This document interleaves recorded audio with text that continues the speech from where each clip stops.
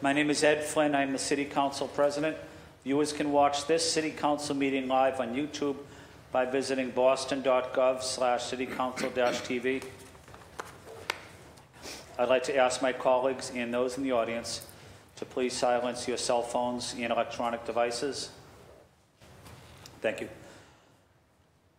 I'd also like to ask all of us to be respectful and do not disrupt the meeting while you are here. If you are disruptive, you'll be asked to leave. If you fail to comply, you might be escorted out. Please also note that according to City Council rules, there are no signs allowed in the chamber. Mr. Clerk, will you please call the roll to ascertain the presence of a quorum, please? Councilor Arroyo. Here. Councilor Baker. Here. Councilor Braden. Here. Councilor Coletta. Here. Councilor Durkin. Here. Councilor Fernandez-Anderson. Councilor Flaherty. Here. Councilor Flynn. Here. Councilor Lara. Here. Councilor Lujan. Here. Councilor Mejia. Here. Councilor Murphy. Here. And Councilor Worrell. A quorum. Thank you. I've been informed by the clerk that a quorum is present. Today's clergy, I would like to ask and invite Councilor Mejia to the podium and introduce our clergy for today. Councilor Mejia.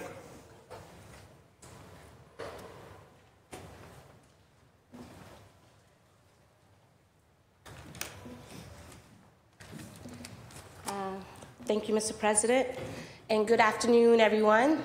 Really excited to be here with you all today and introducing today's clergy who's going to open us up in prayer. Incredibly grateful to have the opportunity to invite Bishop Dickerson to join us here today. For those who know, I started off my career working with young people at the height of the violence here in the city of Boston. And one of the things that we often talk about is the Miracle Mile, not the Miracle Mile, the Boston Miracle, and all of the work that it took to really address the violence that was happening in our streets. And it was an initiative that was led with faith-based organizations, nonprofit organizations, and community.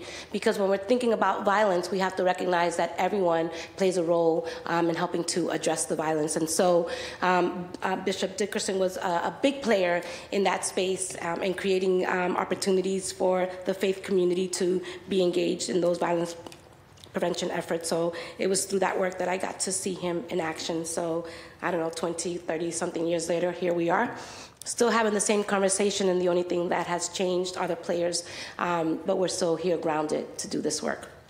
So Bishop Dickerson was born in Virginia and raised in Boston, Massachusetts. He is a graduate of the Boston Latin School. After graduating from Boston Latin, he went on to complete Bible school. He has an undergraduate degree in business management, a master's in education from Cambridge College, and a master's of art degrees in urban ministry from Gordon Cornell Theological Seminary. Dickerson holds an honorary doctorate studied at Harvard University and is a certified HIV and AIDS educator. Dickerson taught and counseled troubled youth and adults for many years. He has spoken frequently at schools, jails, and prisons. Bishop Dickerson is a former Boston Public School teacher and a former adjunct college instructor. He is a former chaplain for the Boston Police Department and a former member of the National Chaplains Association. Dickerson is a civic-minded and socially active spiritual leader within the greater Boston community. Under the administration of the late Boston Mayor Thomas M. Menino, Dickerson served as the Federal Advisory Board of the Enhanced Enterprise Zone in Boston. He has served on a transition team for Mayor Thomas Menino and former Massachusetts Governor Deval Patrick. Under the Patrick administration, he served on an anti-violence council.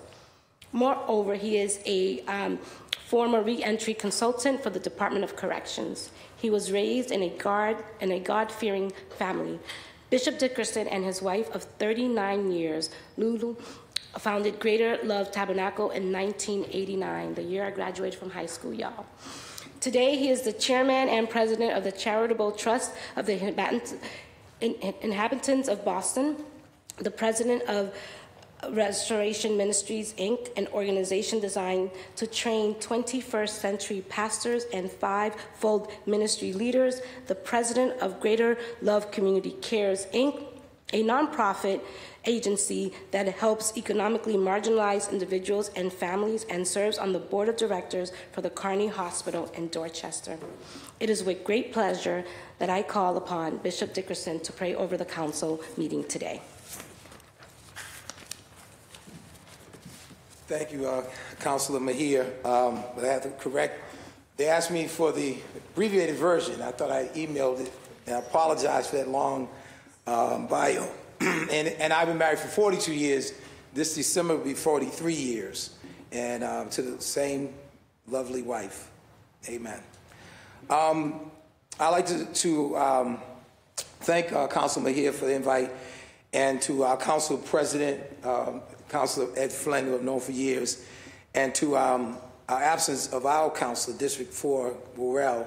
It's just glad to see everyone here in this space, and I hope that we can do all that we can to recognize that our work that we do is not for ourselves, but for the city of Boston together.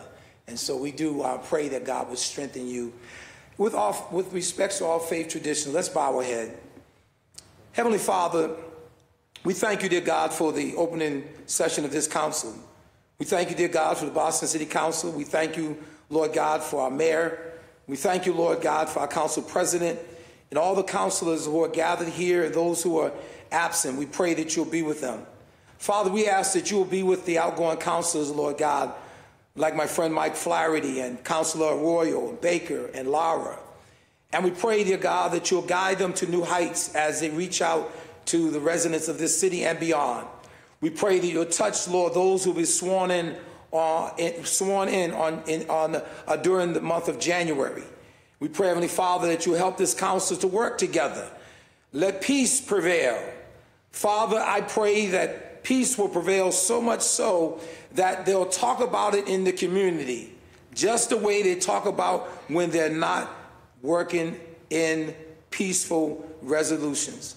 Father, I pray that you'll give each one of us resolve to work together to uplift this community, a community of people throughout the city of Boston that, when I say community, I mean a community of human beings that love each other and love what's best for the city of Boston. In the midst of the violence, in the midst of the housing crisis and educational challenges and a plethora of other issues, we pray to God that you would help us, Lord, to do what's best for the constituents. Help us to do what's best for those, Lord, that are struggling from day to day. We have our challenges like any other city, but Father, we do have examples of victories like other cities. And we pray to God that you'll lift high the city of Boston and this council. Bless this session and bless the work of every counselor, that they will work towards making Boston a beloved city with respects to all faith traditions. In Jesus' name, thank God. Amen. Amen.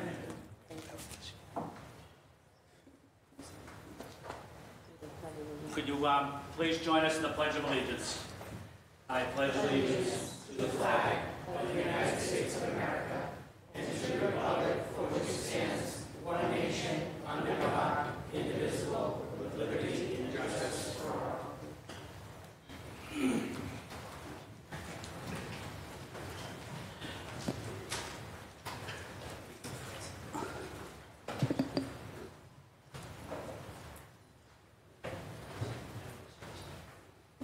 Thank you, Bishop Dickerson, and for your inspiring words, but also for the important leadership you play in this city for so many years. Thank you, Bishop, to you and your wonderful family as well.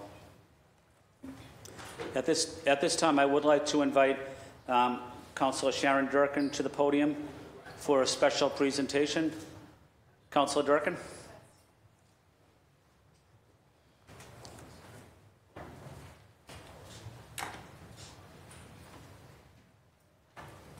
Thank you, Council President Flynn. I'd like to invite Elliot Laffer up here. And I'd like to acknowledge his wife, Gail Laffer, and Sue Prindle, who are in the crowd with us today. So Elliot just finished up his second term as chair of the Neighborhood Association of the Back Bay, stepping down at NAB's annual meeting on September 18th.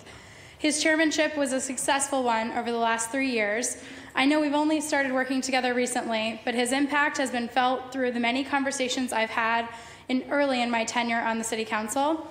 I recognize all the work NAB and Elliot in particular has done in collaboration with my predecessors in the District 8 office. Under Elliot's leadership, NAB has weathered so much, COVID, and he's made Back Bay an incredible place to live and call home. NAB has worked tirelessly to improve quality of life for residents in the Back Bay, to keep it historic, beautiful, and the neighborhood that we love.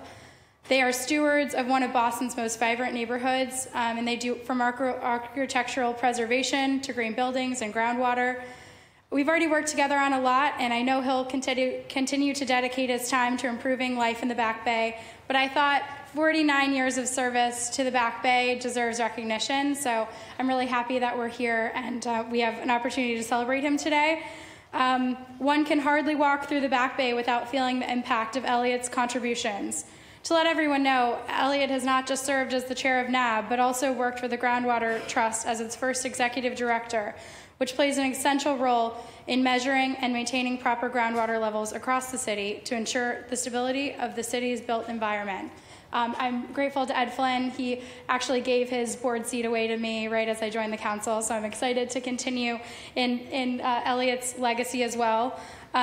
He was also vice chair of PRUPAC as a citizen member of the steering committee of the Copley Place project. So anytime you shop in the Back Bay, think of Elliot. So I'm going to read this, and then I'm going to give him a second. I'll just read a couple of these whereases that we're going to pass later today. But I'd like to recognize Elliot Laffer for his 49 years of dedication to the Back Bay. Elliot Laffer has been an engaged resident of the Back Bay neighborhood since 1974, and Elliot first got involved in the Neighborhood Association of the Back Bay as treasurer in 1977 and served his first term as chair from 1990 to 1992. And Elliot recently completed his second term as chair of NAB, serving from 2020 to 2023, supporting Back Bay residents throughout the COVID pandemic, ushering Neighborhood Association through many important discussions of city infrastructure improvement initiatives, and expanding the engagement of various NAB committees, such as the Green Committee and the Committee on Homelessness. And Elliot has served on many CACs and IAGs, dedicating countless hours to advocating for NAB's interests in historic preservation, public access, green spaces, treasured places within the neighborhood through the city's development review process, helping developments become the best projects possible for the neighborhood. And Elliot has served as a citizen member of the steering committee of Copley Place project, which has been a vibrant addition to the retail environment in the neighborhood. And Elliot was vice chair of PRUPAC, which was established to help develop guidelines for rebuilding of the Prudential Center, and has hosted millions of visitors and provided a vibrant and welcoming space to residents. And Elliot has served as the first executive director of the Boston Groundwater Trust from 2004 to 2014, which plays an essential role in measuring and maintaining proper groundwater levels across the city to ensure the stability of the city's built environment. And so therefore be it that the Boston City Council commends Elliot Laffer for his years of service and dedication to the Back Bay neighborhood. So I'm going to give him a second to talk and just share a little bit about what he's been doing over the last 49 years. But I really appreciate my colleagues in getting a chance to celebrate him. He is the quintessential and example of what it means to be a true civic volunteer and to put your neighborhood above all else. So, Elliot?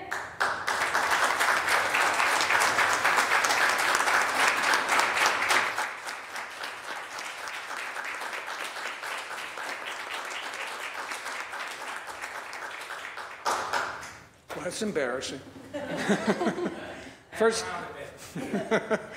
First, I want to thank my wife. The Reverend spoke earlier of his long-term marriage, but he's really a newlywed.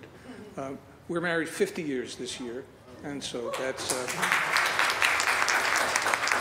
I think, a really important accomplishment, and Gail can claim most of the credit for it. I think that one thing that I've learned over the years, and one thing that I hope we can all take with us, is that almost everybody that gets involved in civic life is well motivated. And we shouldn't question why people do things. We should work to find a way that we can get a win for everybody. Can't do it every time, But it's amazing how if you don't have to get everything that you want, but can get what's important to you and other people can get what's important to them, we can reach agreements. And it's worked a lot over the 49 years I've done it. I've seen it work in this council a lot, and I hope we can see it work some more. Thank you. This means a lot to me. I'd love to invite my colleagues up to take a picture with Elliot and also to take a picture of us with the resolution.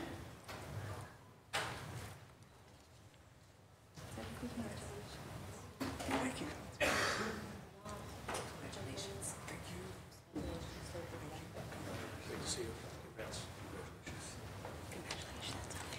Thank you. Thank you. Oh yes, Gail and Sue, definitely you should come up. You're dressed hard.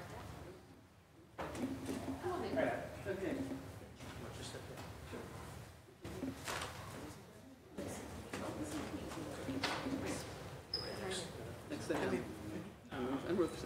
Good to see you, Gail. You too.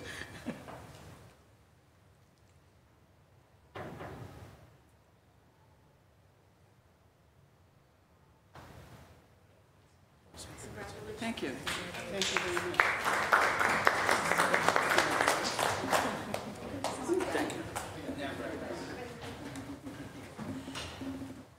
Thank you, Councilor Jerkin, for bringing this wonderful civic leader into the chamber, and we have great respect for Elliot, and I'm also proud to have worked with him because I represent a portion of Back Bay as well. So I just want to say thank you to Elliot in the Back Bay community as well. Thank you, Councilor Durkin.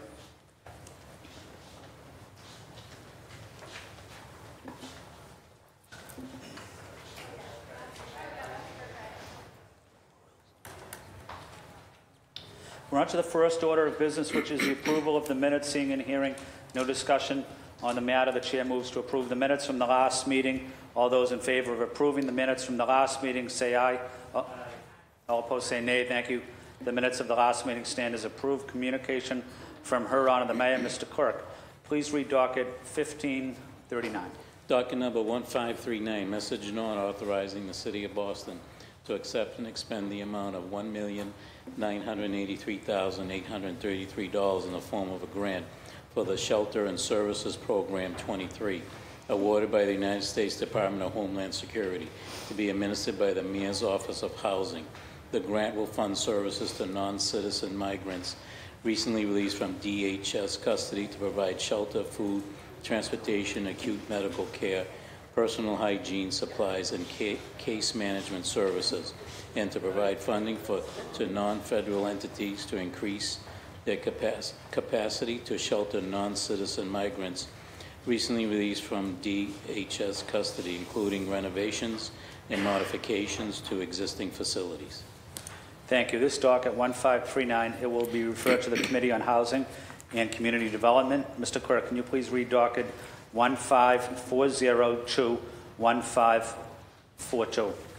Docket number 1540, message in order authorizing the City of Boston to accept and expend the amount of $1,124,566 in the form of a grant for the fiscal year 2023 Comprehensive Opioid Stimulant and Substance Abuse Site-Based Program, also known as COSSUP grant, awarded by the United States Department of Justice to be administered by the Police Department.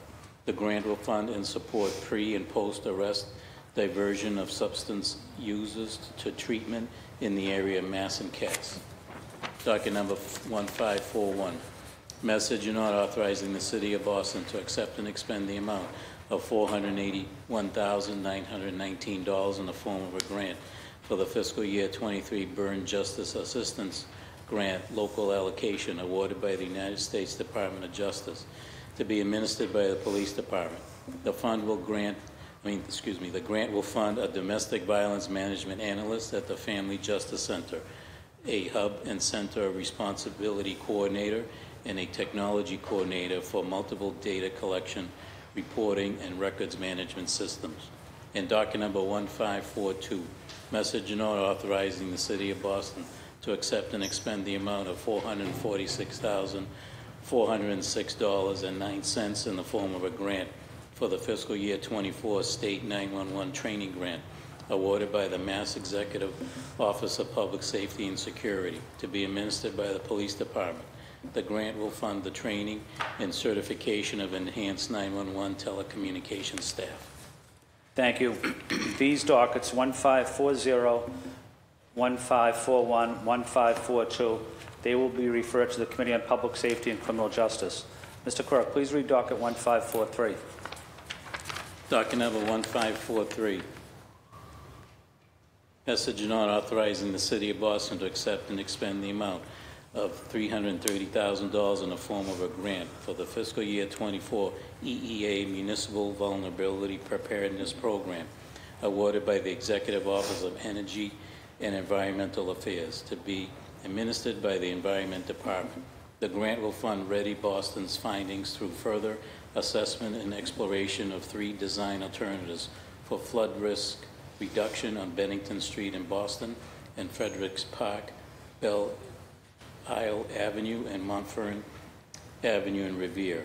The project team aims to complete a feasibility assessment and schematic design of these alternatives to identify a preferred coastal resilience solution to advance further design that will protect Boston and Revere from coastal flooding while providing a myriad of co-benefits, including stormwater management, urban heat island reduction, recreational enhancement, and the health and longevity of Belle Island Marsh.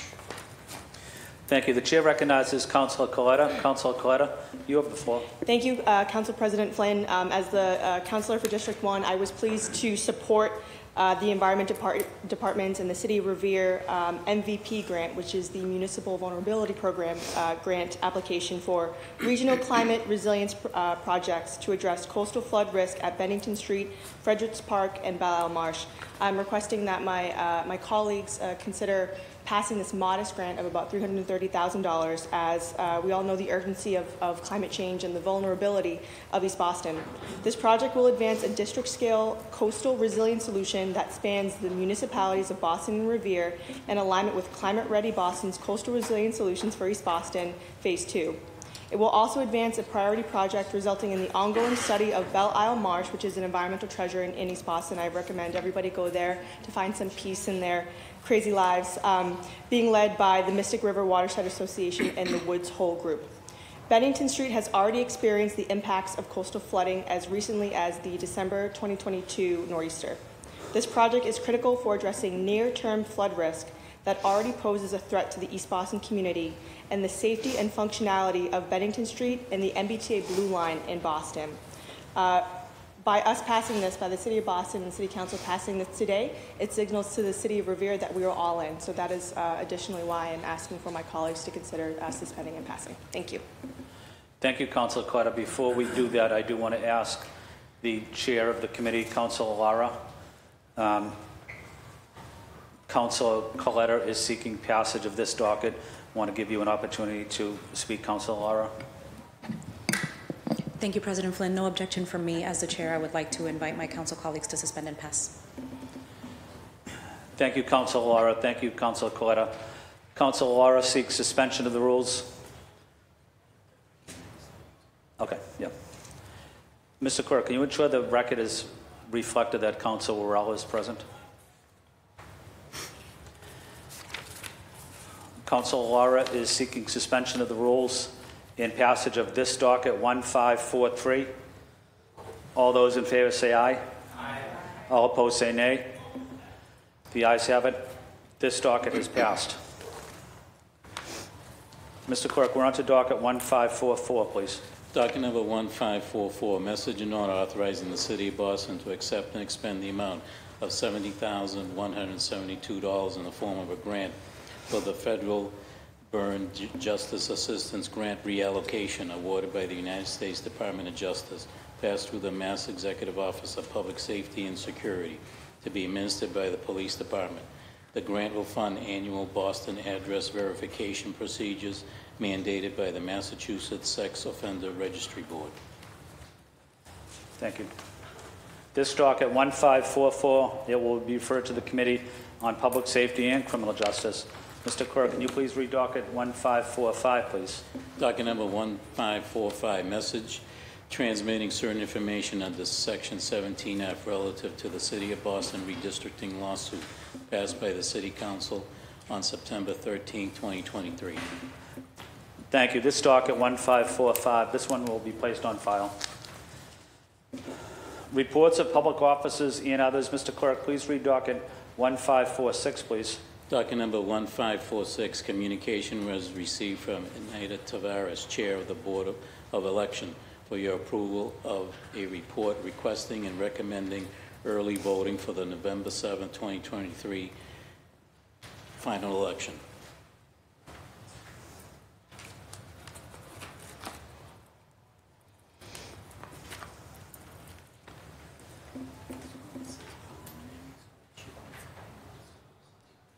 Okay.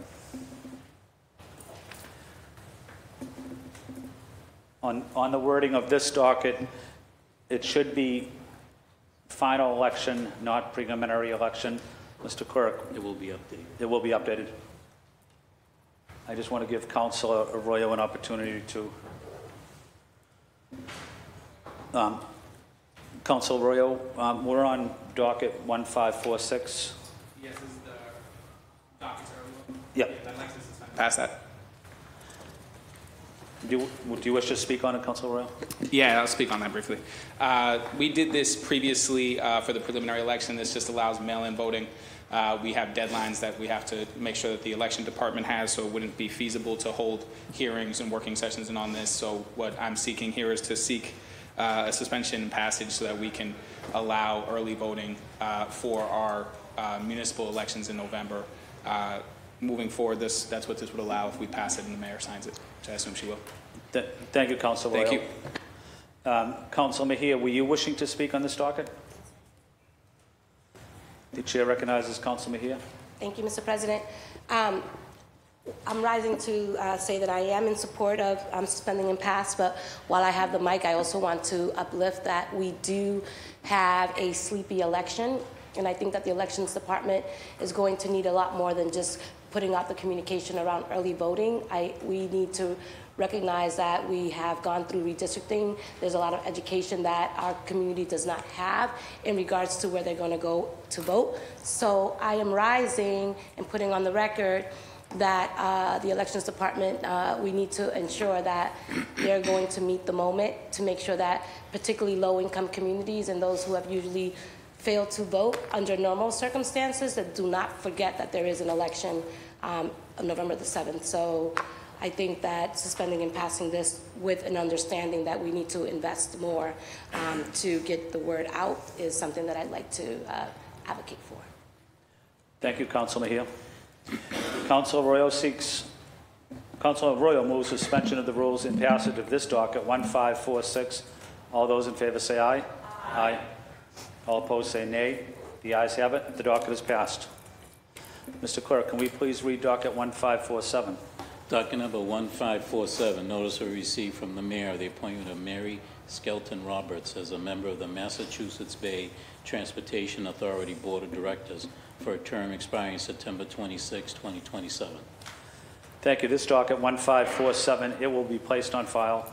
Reports of committees. Mr. Clerk, can you please read docket 1188, please? Docket number 1188, the Committee on Government Operations, to which was referred on June 28, 2023. Docket number 1188, ordinance amending City of Boston Code ordinances, Chapter 12, Section 12-19, immigrant advancement for public health and welfare. Submits a report recommending the ordinance ought to pass in a new draft. Thank you. The chair recognizes Councilor Arroyo, the chair of the Committee on Government Operations. Councilor Arroyo, you have the floor. Thank you, Chair Flynn. The Committee on Government Operations held a hearing on Tuesday, August 29, 2023 on docket 1188, an ordinance amending the City of Boston Code, ordinances Chapter 12, Section 1219, immigration advancement for public health and welfare, which was sponsored by Councilor Julia Mejia.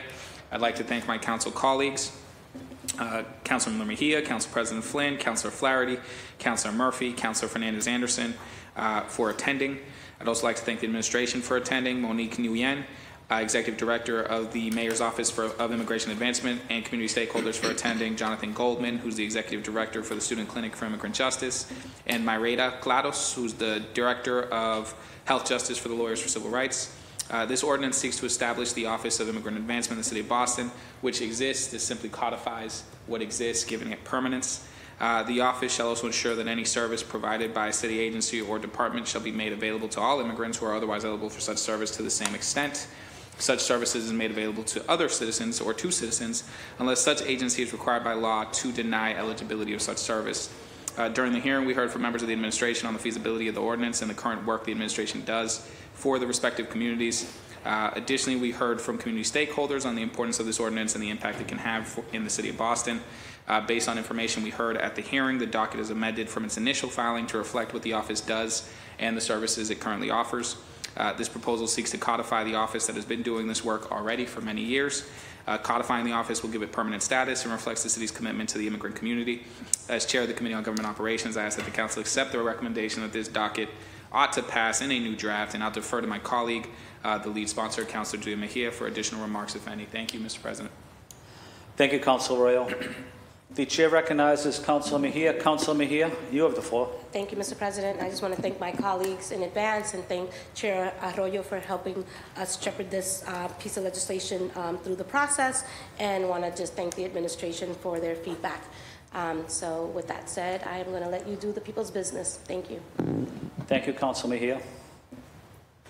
Councilor Arroyo seeks acceptance of the committee report and passage of this docket 1188 in a new draft. All those in favor say aye. Aye. All opposed say nay. The ayes have it. The docket has passed in a new draft. Mr. Clerk, can you please read docket 1376 and dockets 1476 to 1479 together? Docket number 1376, the Committee on Public Safety and Criminal Justice, to which was referred on August 30th, 2023. Docket number 1376, message and order authorizing the City of Boston to accept and expend the amount of $1 million in the form of a grant for securing the city's continuation grants awarded by the United States Department of Homeland Security, to be administered by the Police Department, submits a report recommending that the order ought to pass. Docket number 1476, the Committee on Public Safety and Criminal Justice, to which was referred on September 20th, 2023. Docket number 1476, message and order authorizing the City of Boston to accept and expend the amount of $850,000 in the form of a grant for the fiscal year 20 Boston Regional Intelligence Center earmark awarded by the Mass Executive Office of Public Safety and Security, to be administered by the Police Department. Submits a report recommending that the order ought to pass. Docket number 1477, the Committee on Public Safety and Criminal Justice, to which was referred on September 20th, 2023. Docket number 1477, message and order authorizing the City of Boston to accept and expend the amount of $850,000 in the form of a grant for the fiscal year 21 Boston Regional Intelligence Center earmark awarded by the Mass Executive Office of Public Safety and Security, to be administered by the Police Department. Submits a report recommending that the order ought to pass. Docket number 1478, the Committee on Public Safety and Criminal Justice, to which was referred on September 20th, 2023.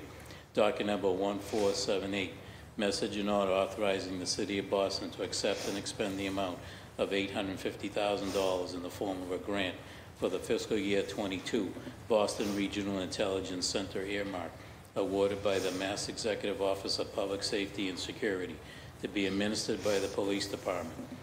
Submits a report recommending that the order ought to pass. And docket number 1479, the Committee on Public Safety and Criminal Justice, to which was referred on September 20th, 2023.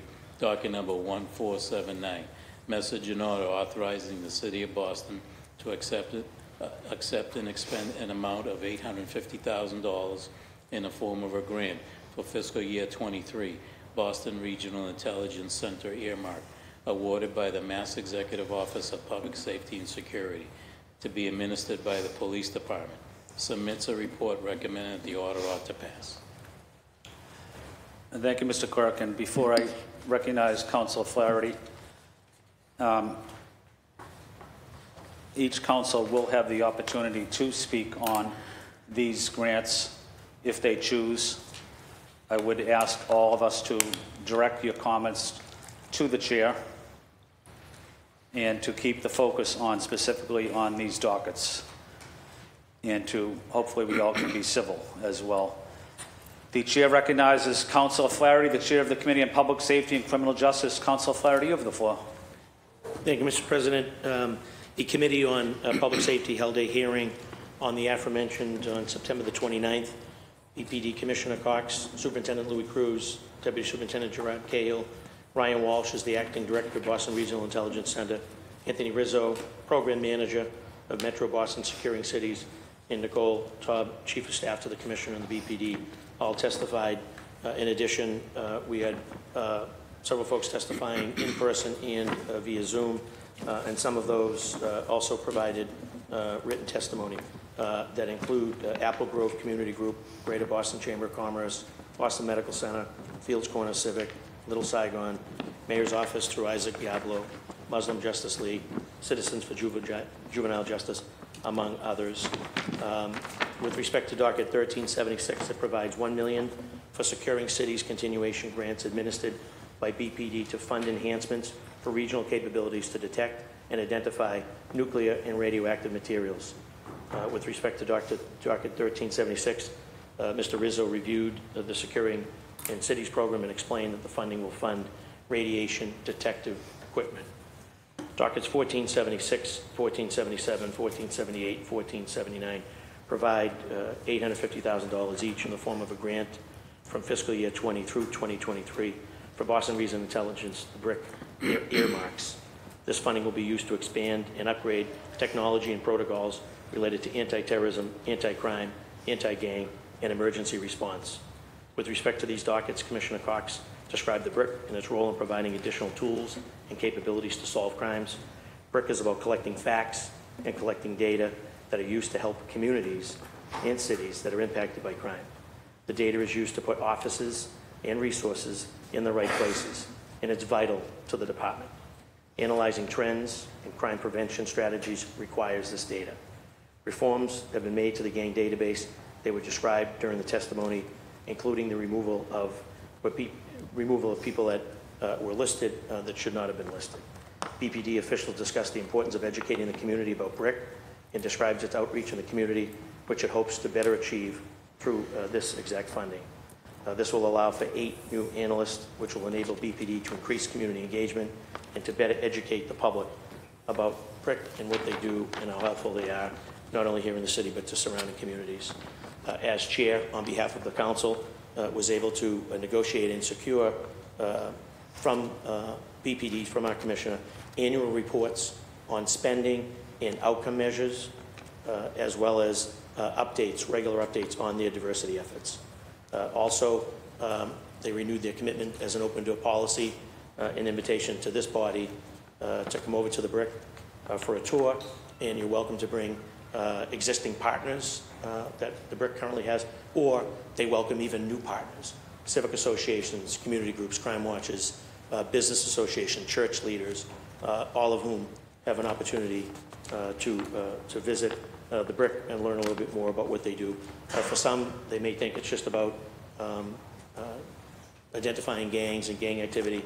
They do much more than that. It's the missing child. It's Amber Alert.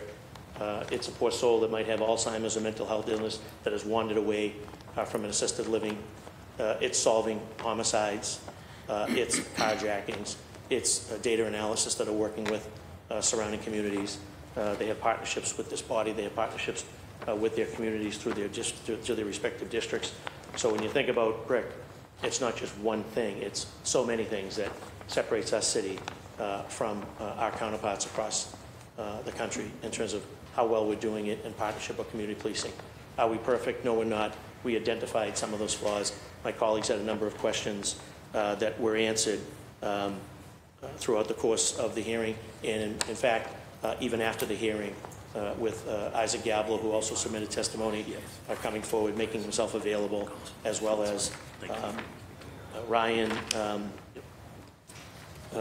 Walsh, making sure that all the questions, to the best of his ability, were answered and as thorough as possible. So all in sum, this is something that clearly demonstrates our partnership with the Boston Police Department.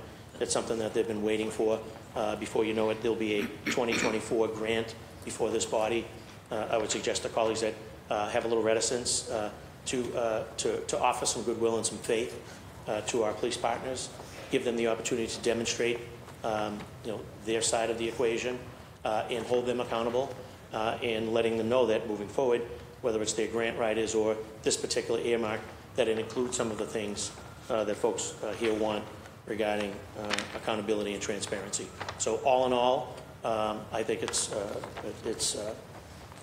appropriate to be here today and to have all these dockets and making sure that we're giving our police commissioner, who is committed to reform, to give our Boston Police Department and to give BRIC the resources that they need to carry out their function, to bring justice to those that have lost a loved one to senseless violence, to help identify areas where we could see increased foot patrols and walk and talk beats and bicycles, and increase efforts around community policing. So I urge my colleagues to support all 5 of these dockets, much needed funding that frankly we didn't ask for, but it came to us.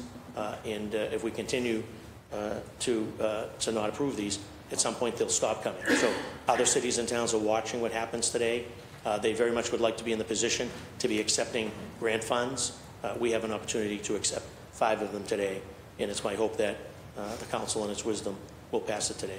Thank you very much, Mr. President.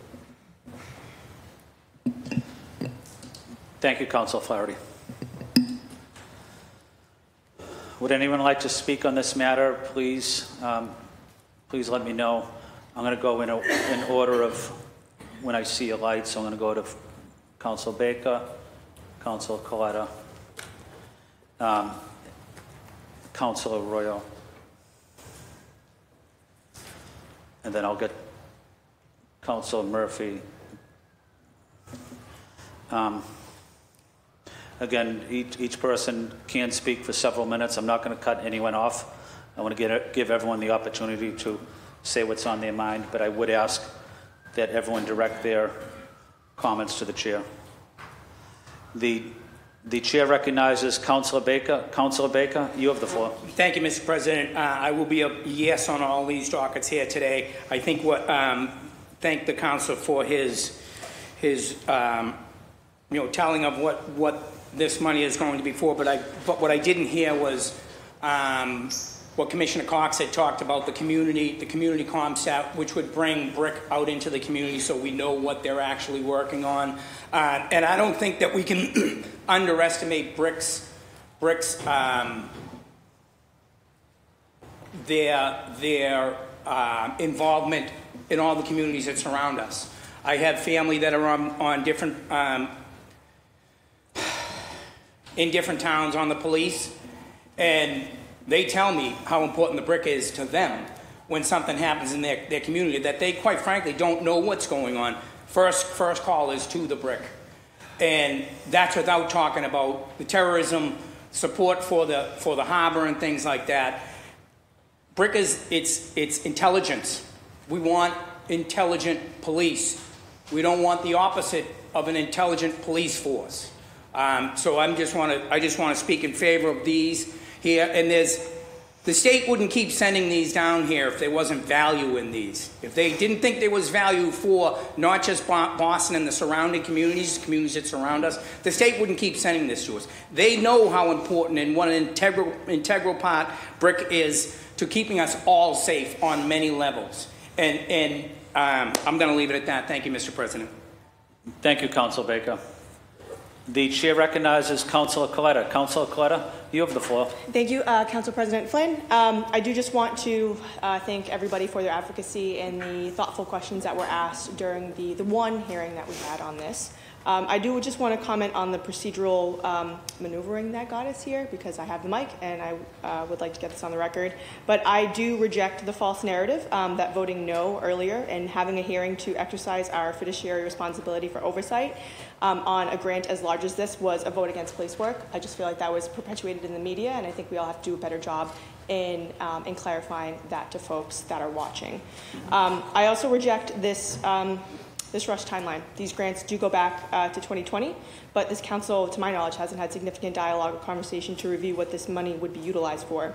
The hearing was informational, although it was just one conversation with still outstanding matters that we have to work through, and I'm committed to working through those. I understand the complex history associated with the BRIC. The information sharing between BPS, the BPD, BRIC, and ICE during the Trump administration that led to the deportation of an East Boston resident was abhorrent, and I said that on the record. The BRIC has had fair criticisms in the past that it disproportionately affects Black and brown men and their families. This has been backed up by lawsuits and court cases that have found that the old point system within the BRIC, and _old point system within the BRIC, has placed individuals on the gang database, and it was faulty.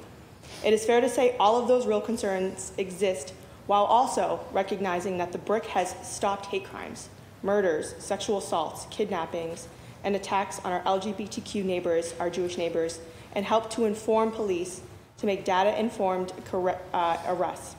That is a good thing for maintaining the public safety and criminal justice. There has been significant reforms, including the institution of the Trust Act, to make sure that the instance of the deportation never happens again. This body passed an ordinance for community oversight over surveillance. New regulations governing assessment of the database and the community CompStat initiatives are all commendable. With that said, acknowledgement of progress is not antithetical to the understanding that we still have a long way to go with some of these reforms. During the hearing, I asked the question, who watches the watchers?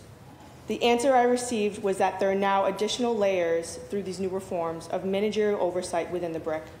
To that, I responded during the hearing and in subsequent conversations that we still need to conduct an external audit of individual records kept within the BRIC, and I still stand by that ask. Additionally, we just got the demographic data of who works within the BRIC. It says between 16 and 17% of the 42 individuals who work there identify as Black or Hispanic.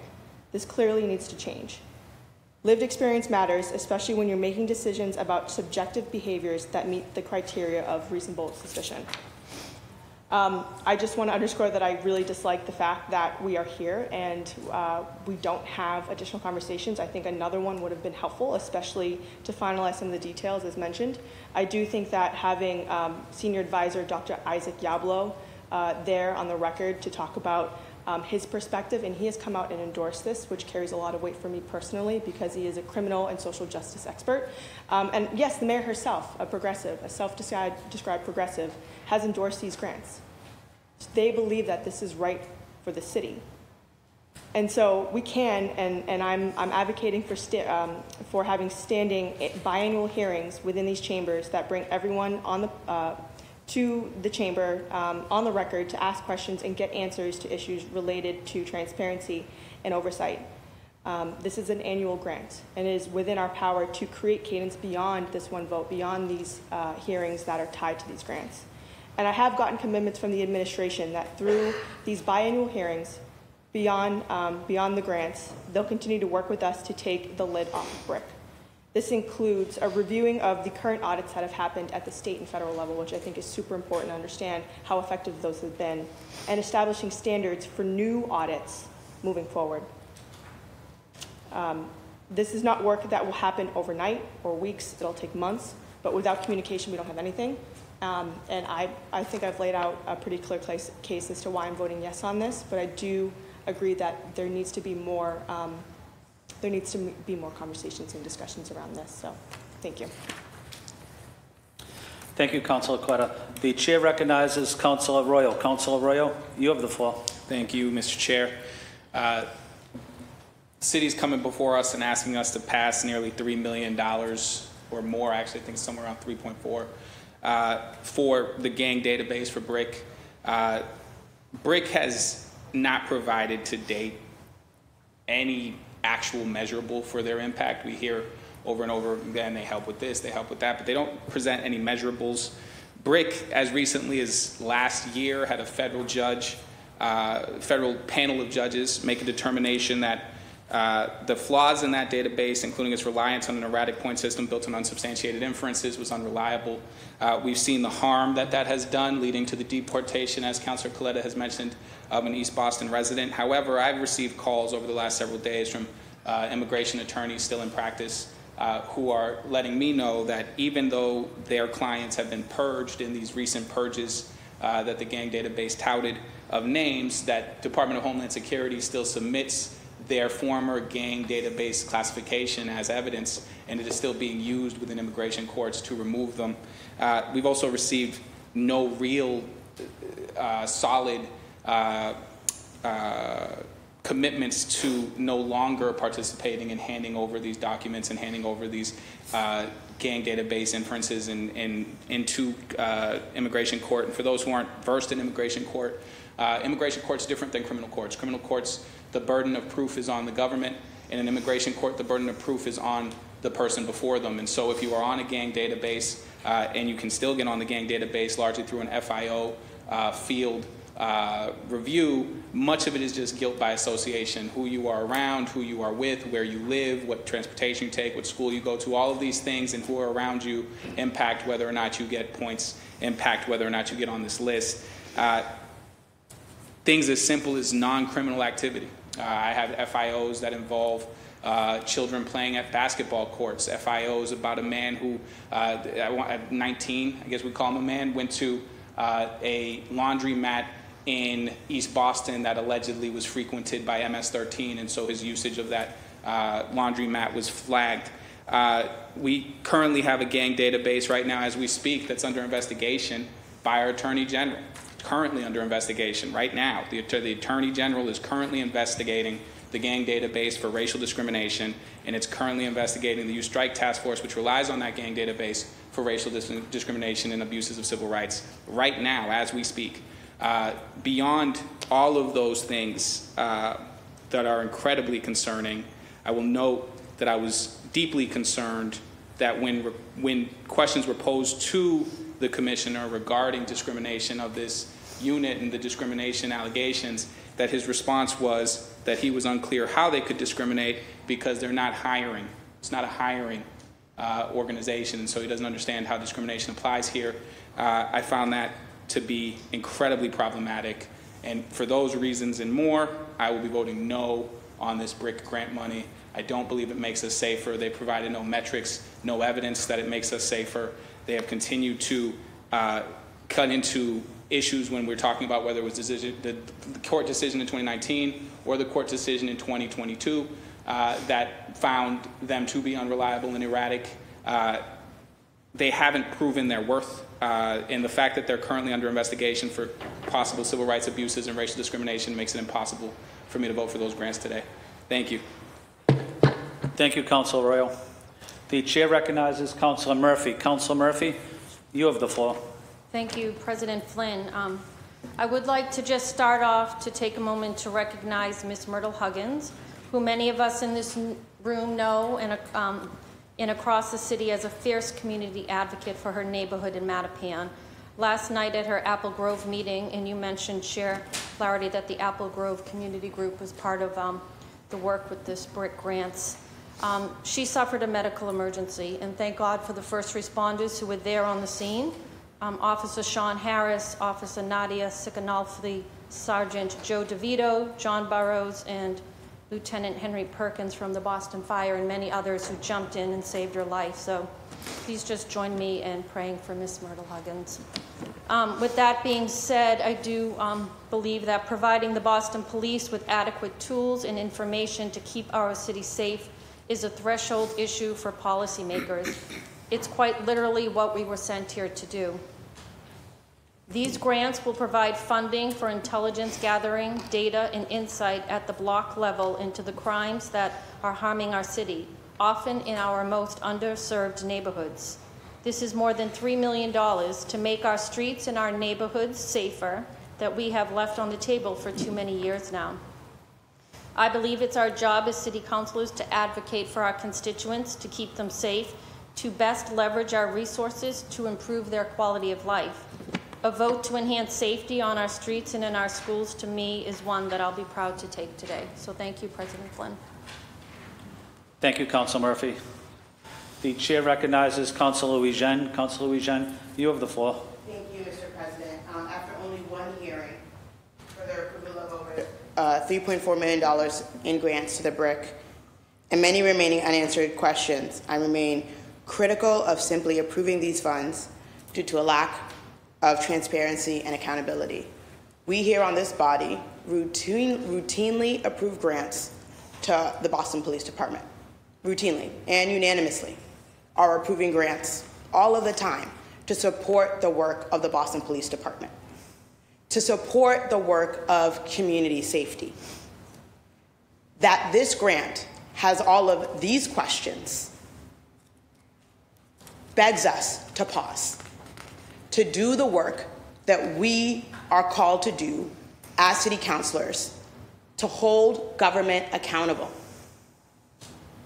Without more review, there is no effective mechanism to hold the BRIC accountable for misconduct and mistakes, and we've heard about it. We've heard about the deportation. We've heard about court cases that have found problems with the gang database. This is not me just relying on what has happened in the past, although that is important, that we have had past city councilors who have not been able to get information out of the BRIC, and for that very reason voted down this grant. We had court cases before and after that have found the BRIC to be problematic. We need to make sure that we have checks and balances. And without checks and balances, we risk that the BRIC will again overstep its mandate and infringe upon civil liberties, and that's too great. We have a responsibility to make sure that we are not saying, oh, we didn't know and something bad happens. This is the time.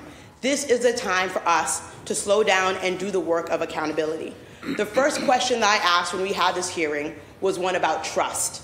And are we there? And there are areas where we are at that point of trust, as demonstrated by our ready approval of a number of grants on a number of occasions for the police department. Here, there are too many unanswered questions. Many of the questions I asked at the hearing. 90 minutes before this meeting started, we got some responses that are incomplete, that talk about when I asked for RFP applications, including information and background all years, we're missing it for 2020, we're missing it for 2022, we're missing it for 2023. I cannot, in good conscience, say that I am comfortable with the alleged improvements of the BRIC based on incomplete information, based on simply one hearing. BRIC, like many other intelligence centers, relies on collecting vast amounts of data, including information on individuals who may not be suspected of any criminal activity. Another question that I asked, based on the information not had complete answers to, regarding the reasonable suspicion standard under Rule 335. Now more than ever, we must require government to provide the necessary transparency to ensure that operations are up to par with our high legal and ethical standards, as these are the fundamental cornerstones of a responsive government. Furthermore, the public has a right to know how data is collected, who has access to it, and how it's used. We're not there yet. The hearing did not provide enough information. There were important voices that were missing from the dialogue. To foster confidence in BPD and the BRIC, it's imperative that we continue ongoing dialogue with the police department, with BRIC, with the lack of transparency, and challenging ourselves as an oversight body and the public to hold BRIC accountable. We heard that it's just facts, and with the BRIC, it's false. During the hearing, they talked about how they rely on quantitative data and qualitative data. Qualitative data is not factual. Qualitative data is based on bias and often implicit bias, which is a problem which also relates to the demographic makeup of the BRIC. While the intentions and goal behind the BRIC are commendable in a lot of instances, and my private conversations with Dr. Isaac Yablo testified to that, I continue to have serious concerns that if we approve these grants, we validate and perpetuate systems of discrimination and prejudice that threatens the safety, civil liberty, and privacy of Black, brown, immigrant communities. This is why we have to be cautious and scrutinize these funds. And so today, I still have too many unanswered questions. I want to note for the record that as a Black woman who grew up in this city in Mattapan was referenced, in Mattapan, where my father was robbed at gunpoint outside of our home, that community safety is central and important to the work that we do here in the city. It is important to me.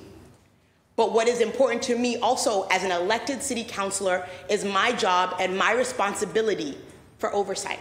And we aren't there yet. We've had one hearing.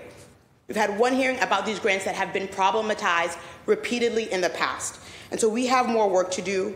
And I just want to repeat that I have faith in the commissioner who is here with us and his leadership. There are areas where, again, we trust, and there are areas where we have a lot more growth to do, and I think BRIC and the gang database is one of them. Both as an elected official, as a lawyer, as a black woman, I cannot support these grants today. Thank you. Thank you, Councilor Louis-Jean. The chair recognizes Councilor Lara. Councilor Lara, you have the floor. Thank you, President Flynn. Where do I start? I want to take a moment to personalize a little bit what the BRIC does, as I believe that I am one of the only councilors who has experience with the BRIC on the other end of it. When I was a street worker, and I was a street worker for 4 years, started in Mattapan on Norfolk Street first, and then was moved to the South End, where I work with young people in Villa Victoria and in Lenox. And I got to see firsthand the damage that a BRIC classification does to a young person who is trying to turn their life around. There are numerous issues with this grant. There are numerous issues with the way that the BRIC does their work, as have already been highlighted by so many of my council colleagues. But I really want to call on us to think about the human impact of what we are trying to fund at this moment.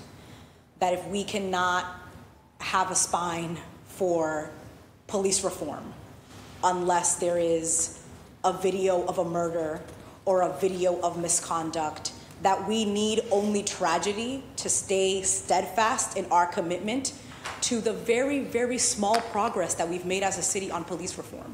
We have not done a lot. And in a city council that prior to this was much less diverse, much less progressive, has already taken a look at these grants and said no. To look at ourselves as a body and say that we are the most diverse, to say that we are the most progressive, we are calling ourselves progressive, including the mayor, in name only. This is a regressive step.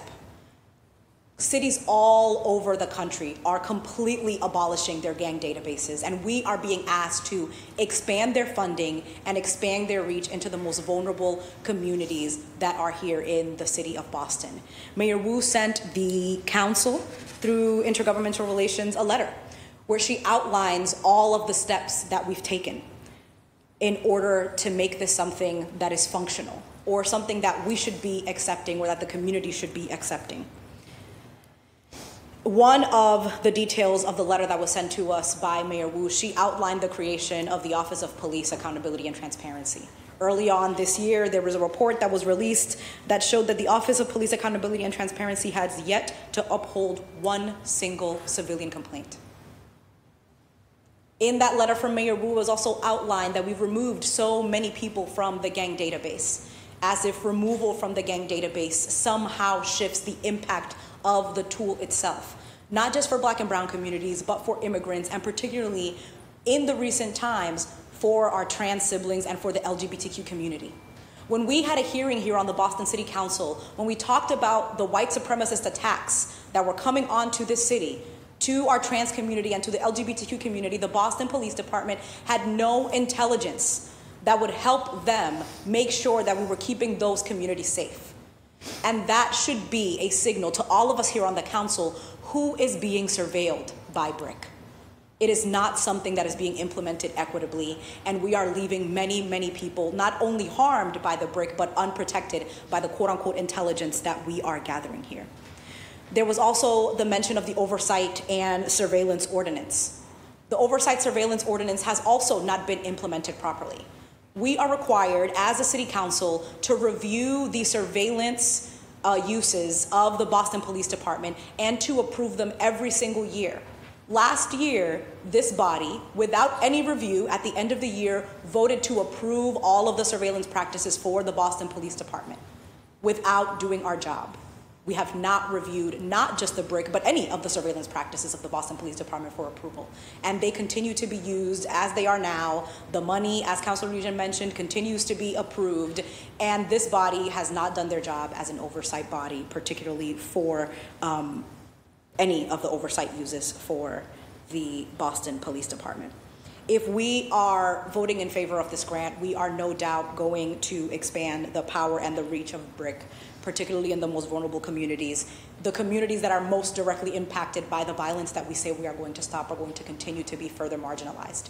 I have been in numerous, hundreds of court dates with young people who I've worked with as a street worker, where their designation as a quote-unquote gang member in that database has been used, whether it be a first offense or whether it be a third offense, to either bring down a harsher sentence or to not give them the opportunity to correct a one-time mistake.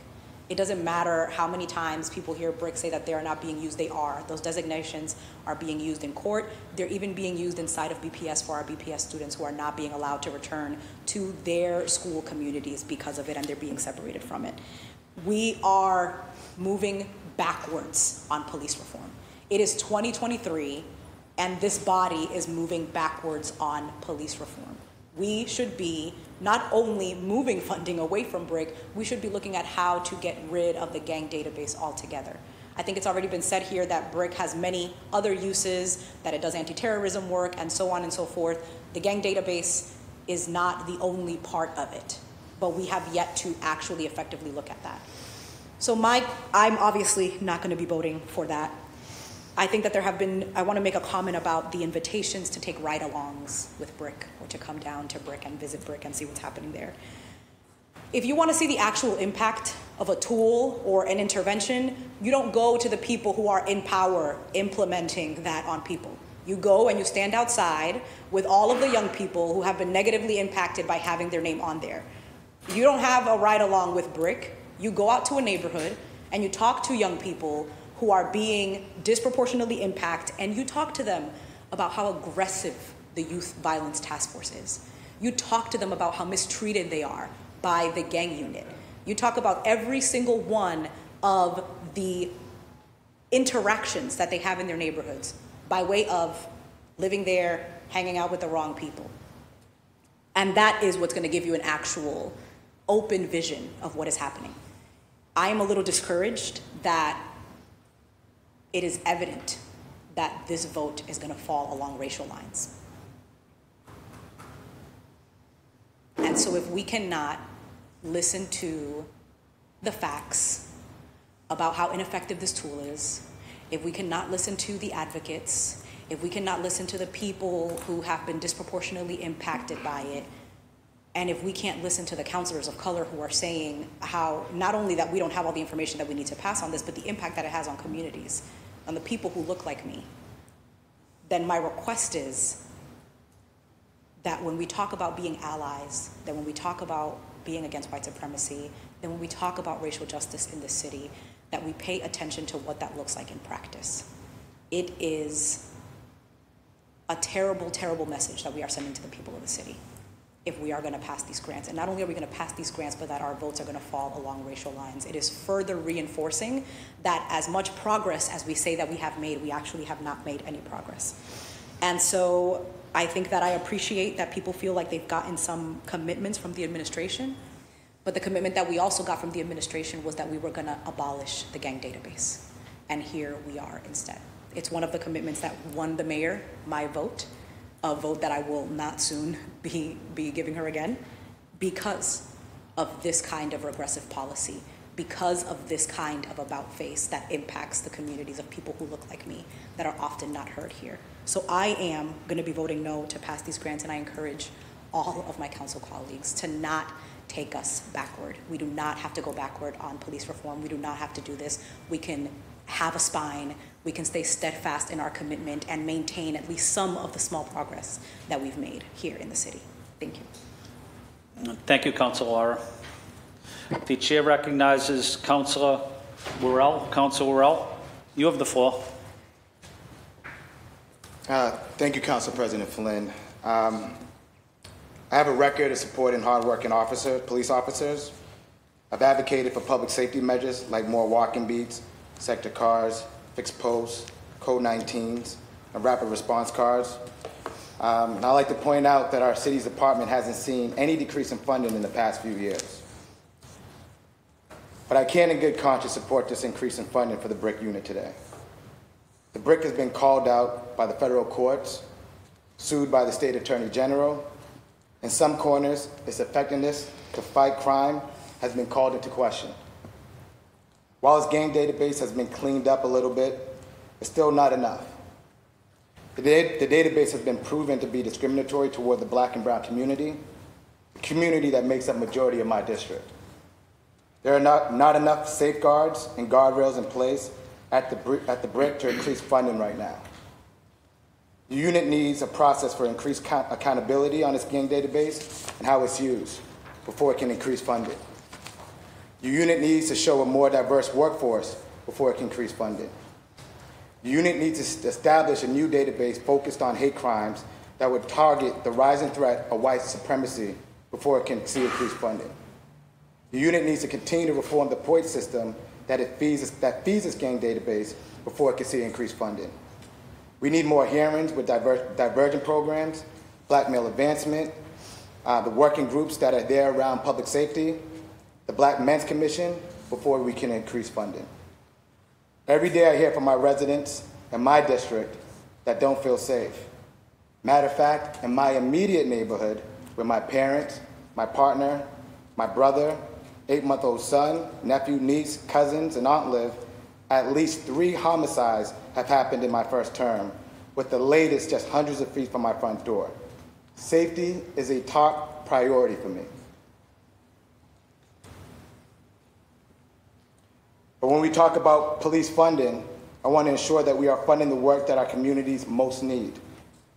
I've had a flood of complaints and 911 calls for more than a year about late night partying outside on Old Road, and 2 weeks ago, the police put a patrol car at the end of the street.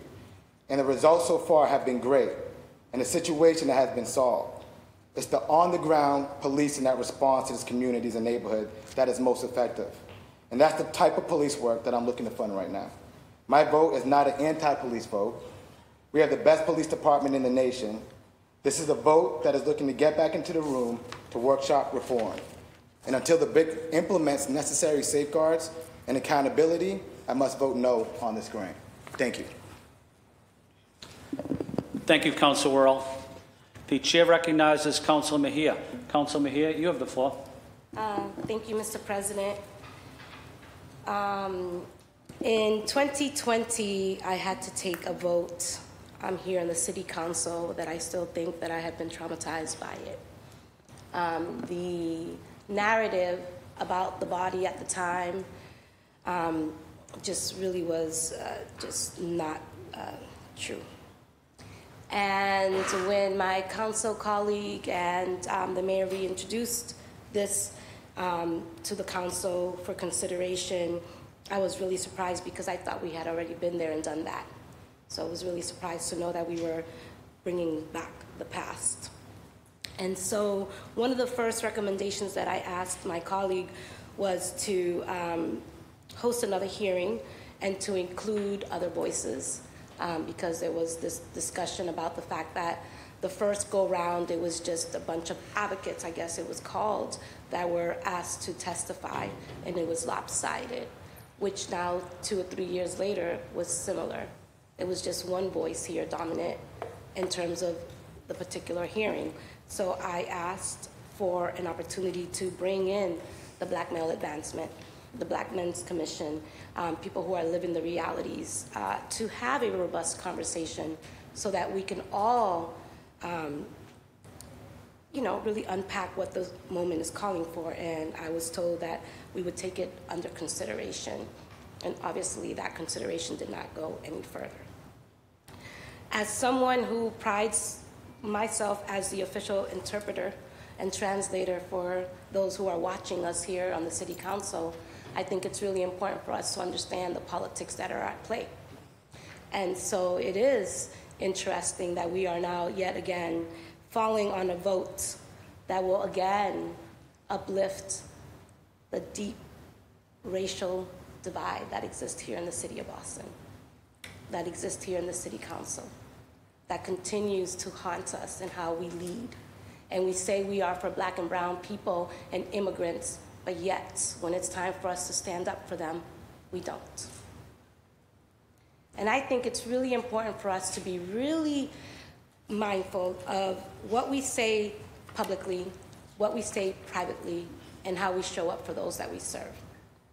And for me, the good thing about me is that I can lead without fear, because I know that for me, I don't need this seat to fight for my people. And so I don't have anything to lose with the votes that I take, because I take those votes based on my values. And so with that, I think it's really important for us to recognize that all we're asking for, consideration to the chair, is to give us an opportunity to have a robust conversation, to have another hearing so that we can unpack the data, so that we can have an opportunity to really once and for all have a conversation in which everyone is seen and heard. I don't think that that's an unfair request, and I've heard it from a number of my colleagues here that they would be willing, right, to advocate for a pause and a second hearing so that we could do the people's work. So I am, yet again, asking for publicly an opportunity for us to have this conversation. And I don't think the hearing should be in the Public Safety Committee. It should be in the Government Accountability, Transparency, and Accessibility, because what we're talking about is government accountability and transparency. And so I don't think, for me, voting on and that's a lot of money that we're doling out right now. And I don't think it's fair to say that we are anti-police just because we want to unpack the data a little bit further. I don't think it's fair for people to say that we're anti-police because we don't know the racial makeup of those who are working in that space. How many analysts of color do we have? Right? So I do applaud and appreciate the fact that we have a Black commissioner and a Latino superintendent, but that's still not enough for what this moment calls for.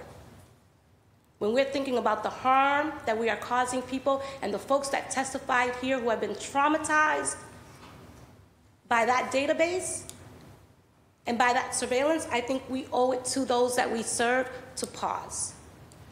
And I also think it's unfair for us to continue to pit communities against each other. So here we have Black, brown, undocumented, and immigrants, right? It seems like. Then we're going up against, other marginalized groups. We shouldn't have to choose between one or the other because all of them need to be protected and served. But it is evident to me that when it comes to communities of color, we're always having to fight to be seen, fight to be protected. And here we have an opportunity to slow this down. The legislative cycle does not end until December. I don't understand why we need to make this vote today unless it's a political ploy, unless people are looking for political cover. And I'm not here for that. And so for me, with all due respect to the commissioner, and I'm really excited about your leadership, but for me it's more important to have a partnership with you all in a way that makes me feel safe in the city of Boston. Because right now, I don't feel safe even coming into this chamber. And so with that, I'm just going to be completely honest. I think we should, and I'd like to put it on the floor for us to consider a pause. And I'm asking the chair to consider hosting another hearing so that we can do the people's business publicly in a transparent manner. That is what I'm asking for today. That's what I'm asking for today, President Flynn. Thank you, Council Mejia. I will give Councilor Flaherty an opportunity to respond at the appropriate time. Councilor Mejia, I don't want to cut you off. Are you still speaking? I'm waiting to hear a response. I am asking respectfully for an opportunity based on my conversations with my colleagues, many of which are in agreement and willing to consider an opportunity to have a second hearing so that we can really have a conversation so that we can make an informed decision, not based on hypotheticals. So I'm asking again, if we're willing to have a second hearing so that we can make informed decisions and vote for something that makes sense to us all. Right now, I do not think it's fair to ask us to take a vote when there's still so many things that are unanswered. It is not fiscally responsible for us to do that. And I'm asking the chair, again, on the record, if he's willing, and I understand that we've waited long enough, but the legislative cycle ends in December, and respectfully, I am asking for consideration for a second hearing to give the BRIC an opportunity to gather the data, to unpack the things that we're still waiting to learn more about, and to give an opportunity for those who have been deeply impacted an opportunity to have their voices heard. And so I don't think it is unreasonable for me to ask for that. Thank you, Council Mejia. As I mentioned, I am giving Councilor Flaherty the opportunity to speak at the end. However, Councilor Flaherty, at this time, would you respond to the question from Councilor Mejia? I know it's not the appropriate time to do it, but out of respect to Councilor Mejia, I do want to give her the opportunity to ask that question. I understand through the chair, though, the moment we need to meet is violence in our city, and to give our police commissioner and the BRIC the resources that they need. They needed it yesterday. In fact, they've been asking for it since 2020. So the time is not to have additional hearings. We had a very thorough and exhaustive hearing where everyone was treated fairly with dignity and respect. Everybody went over their time allotment, frankly. In addition, we heard from multiple different groups and organizations. For those that weren't here, the newer members, this is probably our fourth, maybe our fifth hearing on BRIC over the years. So not a case of first impression. I would recognize that had been mentioned. Folks need to realize, and again, particularly for the newer members, Mr. President, this is not legislation. This is an earmark. And there's a difference. Legislation, we get to tweak and twist and turn. This is an earmark that's been earmarked, that we have to satisfy certain criteria, which if, during the discretion of our mayor and our police commission and police department and BRIC, if they adhere to those guidelines, that's how we get the funding. So I want, for those that are watching at home, thinking that we get to sort of twist and turn this thing and add and subtract, we don't get to do that. This is not legislation for newer members. This is an earmark, which is very specific. It's tailored to the BRIC for a specific purpose. And they've been waiting since 2020. Just to maybe tie it in, and I'll appreciate the opportunity to maybe do a conclusion at the end. I know that in deference to our colleague who has not had the opportunity to speak, the mayor was referenced. The mayor is the CEO of the city. The mayor has a vantage point that we don't have collectively as a body. That's just the power of the office. And she was elected overwhelmingly, frankly, a mandate through the chair. She would mop the floor with anybody in this room, including others, if challenged. And the body should be asking, how can we partner with our mayor and our new police commissioner? How can we meet them halfway? Give them the opportunity to demonstrate that today's BRIC is not the BRIC of 2 years ago, 5 years ago, 10 years ago. Recognize collectively, as adults, recognize that they've made reforms and embrace those reforms. Recognize that no one's perfect. BRIC is not perfect. This city council has been demonstrated weekly is not perfect. But working together in partnership, this is an opportunity for the Boston City Council to go on record, meet BRIC halfway, and say, hey, we're not completely convinced, but we want to give you the benefit of the doubt. You have made some changes. You have made some reforms. We want to applaud that. We want to give you a little more wiggle room here. However, we're going to watch you like a hawk. And moving forward, we are going to ask for the things that we've asked in the hearing. That we have, BRIC is open. They'll meet with anyone. And I urge my colleagues, if you haven't been over to BRIC, get over there and bring community residents and business leaders over there. They're open to that. If each councilor here has not been over there, do that. But also, meet with them monthly. My district colleagues in particular should be meeting with BRIC monthly.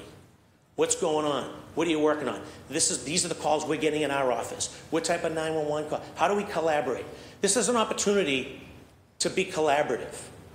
This is an opportunity for all of us to exercise leadership, to say, hey, listen, we know no one's perfect. We know that there's been flaws in the past. They've been identified here by colleagues. But this is a different brick. This is a different police commissioner. This is a different mayor who are moving forward with reform. Give them the opportunity. Give them the opportunity. That's all they're asking. Oh, guess what? You get your pound of flesh again, because in a couple months, the 2024 grant will be here. I won't be. Hopefully they won't have to wait another 4 years to get 24, 25, 26, and 27. But the issues that you're identifying here, work with the commissioner and his team. Work with his grant writers. Try to have some things that you want put into the next grant. We can't change the grant. It's not legislation. I know that might be new to some of the folks that are here. But those are the facts. And at the end of the day, BRIC helps solve crimes, particularly violent crime, homicides. BRIC brings justice and some solace, a little bit of peace, and a little bit of closure to those that have had a loved one killed in the streets of Boston. In addition to that, they do so many other things. Give them an opportunity to make right on what they said they were going to do in this hearing. Hold them accountable. We have a process, folks. It's called 17F. 17F. Every week, you can file a 17F on BRIC. Every week. Put your money where your mouth is. Don't be a detractor. Don't be an obstacle. Be a partner. Work with the police commissioner and his department. Boston success stories. If you've heard me say it once, you've heard me say it 1,000 times. Boston success stories are built on partnerships. We, the Boston City Council, have an opportunity to partner with the Boston Police Department, to partner with the mayor of the city of Boston, to bring about this change, to make BRIC work for everybody. Some don't want BRIC altogether. I hear you. I get it. Some want BRIC altogether. I hear you. And then there's folks in the middle that have questions and concerns. Don't be an obstacle. Be a partner. Let's have this be a two-way street. Give them the resources they need to keep our city and our neighborhood safe. Ask for the things that you think you need or you want in your district. Collaborate. Collaborate, folks. Work together. Pull it together, work together. So through the chair, at the appropriate time, I'll be moving the question to answer the question. But there was a lot of stuff going on here, and I want to let folks know that we had a hearing. It was properly notified. People attended. People were treated with dignity and respect. People sent in letters. There were letters from everywhere, business community, health centers, you name it, we got it. A lot of folks weighed in on this. And for those that weren't here in previous years, we've had multiple hearings on the BRIC. And if anyone in here can testify to it, me. Today's BRIC is not the BRIC of 2 years ago, not the BRIC of 5 years ago, not the BRIC of 10 years ago. Give them an opportunity to earn the trust and respect that we're willing to offer them. Thank you. Thank you, Council Flaherty. I do want to remind the audience, please do not applaud. Thank you, Council Flaherty. Council Mejia, I have given you plenty of time, but again, I want to be respectful to you. If you would like to conclude your comments, I want to give you the opportunity, Council Mejia. Thank you, Mr. President. And I really do appreciate my colleague, and you made some really important points in regards to partnership. So in good faith, in terms of partnership, I'd love to see, and I appreciate the fact that you're saying no, but I think partnerships is a two-way street, and I think there were a lot of folks who were not invited. I think the Black Male Advancement Office is definitely instrumental, because a lot of the decisions that we're going to make today are going to impact Black men. And so I think that in the fairness of democracy and creating space for all people to be heard, their voice was missing from this space. The Muslim Justice League was also unavailable to be part of the panel, even though they were invited to be public testimony. I just feel like we do not have all of the right voices at the table. And I have to say, I lost a cousin to a triple homicide, and that is still unsolved. My niece lost the father of her son in 2020, and that homicide is still unsolved. I mean, so while I appreciate the whole idea of safety, there's still a lot of unsolved homicides here in the city of Boston. So yet again, we have to really think about who are we protecting and serving. And I still have some concerns, and I really want us to understand that being adults and being leaders require us to show up for those that we serve and to go on the record for the things that we want to push. And I am going to continue to push for us to be transparent, for us to be accountable, and for us to recognize that this is not about anti-police. This is not about anti-police. This is about creating space for people who have been harmed by the police to have a voice in a decision that will impact their lives. And so with that, you know, it is unfortunate that the political theater that this body continues to demonstrate is just really telling about the times that we are in. The way we behave matches the national political climate. And Boston, true to its form, will keep showing up that way. And so I think, and I'm all about partnership, but partnership is a two-way street. I don't think partnership and being dismissive of the voices of the Black Men's Commission and other groups that have been marginalized feels like a partnership to me. It feels oppressive. Thank you. Thank you, Councilor Mejia. The two remaining colleagues, Councilor Durkin and Councilor Braden, I wasn't sure who. Okay, I'm going to go to Councilor Braden, and then I'm going to go to Councilor Durkin. Councilor Braden, you have the floor. Thank you, Mr. President. I really appreciate all my colleagues' comments and concerns regarding the BRIC. The reality is that there is a troubling history. The BRIC is not perfect.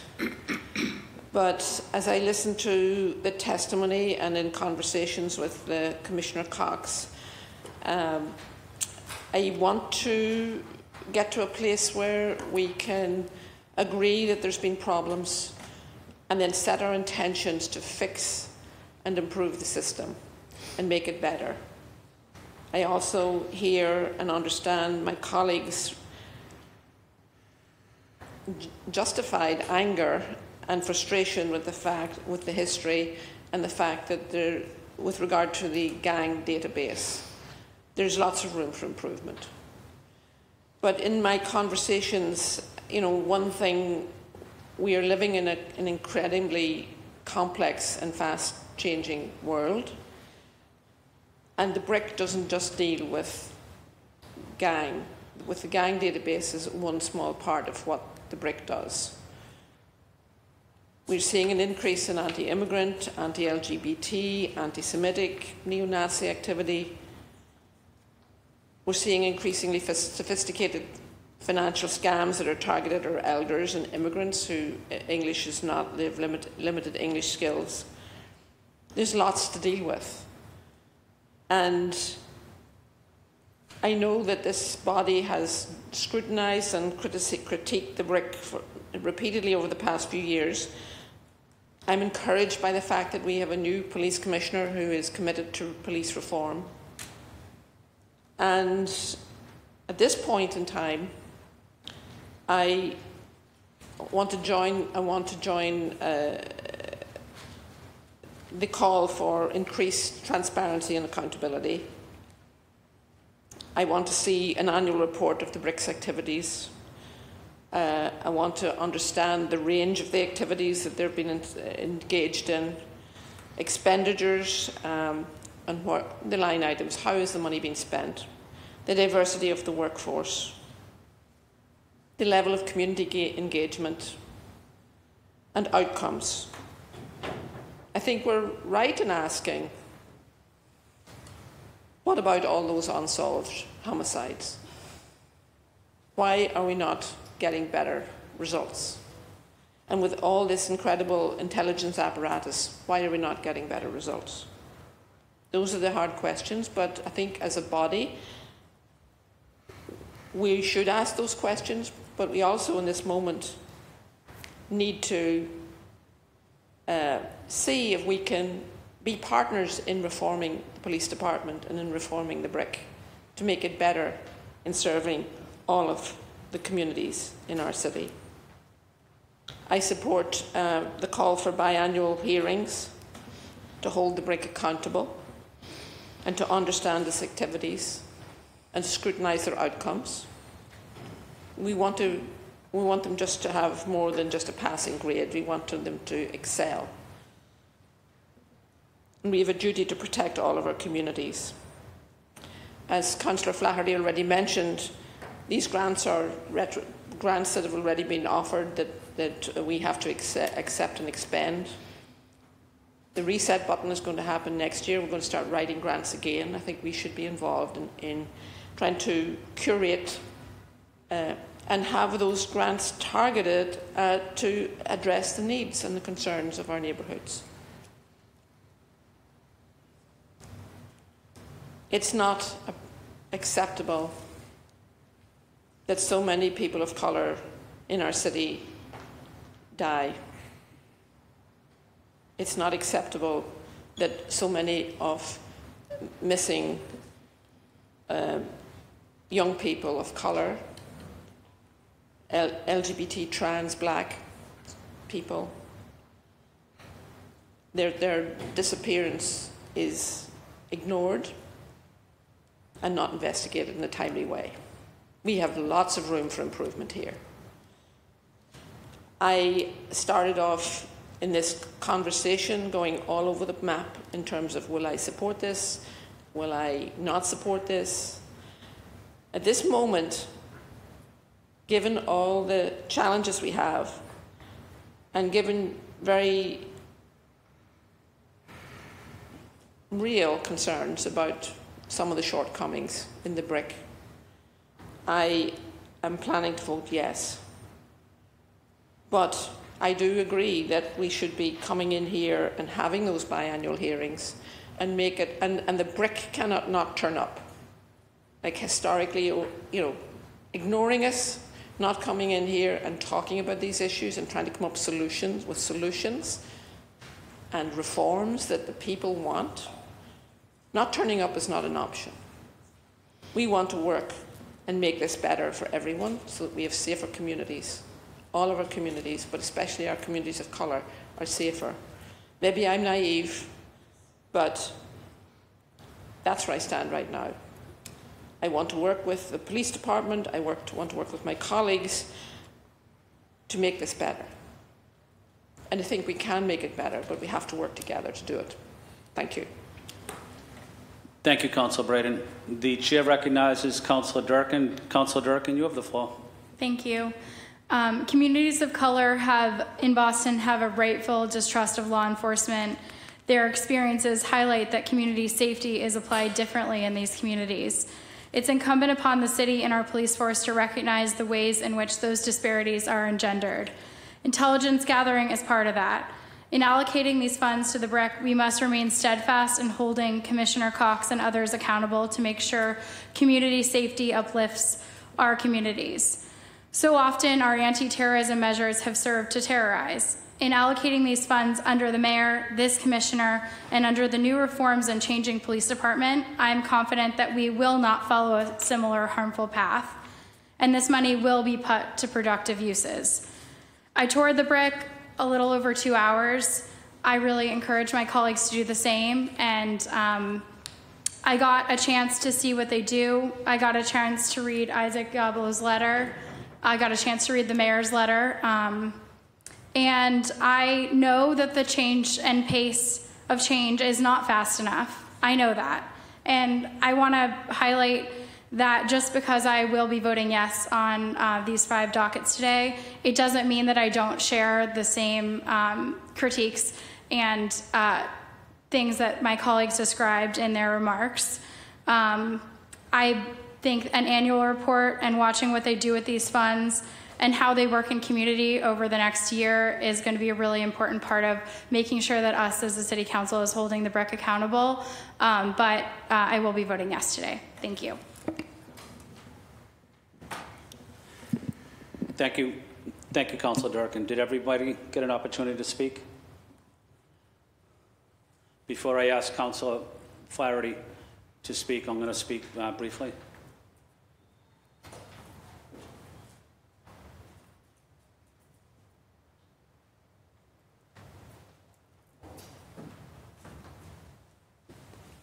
Councilor Flynn, the floor is yours. Thank you, Councilor Royo.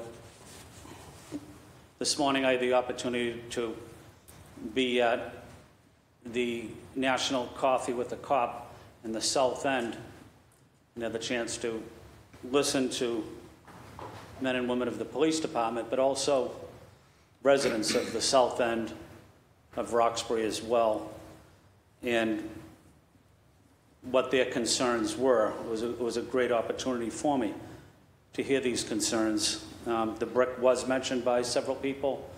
The people mentioned that community policing works. Others mentioned that we don't have enough police on the streets and that they want more police. But what I do know is that there are still concerns from some of my colleagues about the BRIC, but I think we are able to work together and address them moving forward. And it's about working together. It's about treating each other fairly, treating each other with respect. But I do know that the BRIC plays an incredible role in our city.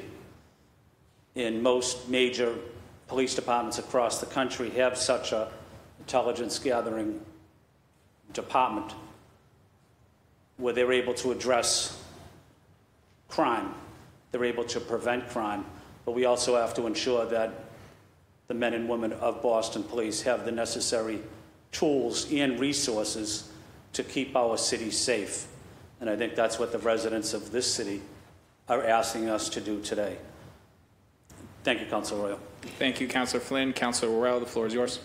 Thank you, Chair. And just for clarification, there's 5 grants, Chair. One is on the nuclear, and then the other 4 are on, the anti-gang database and the others. Correct?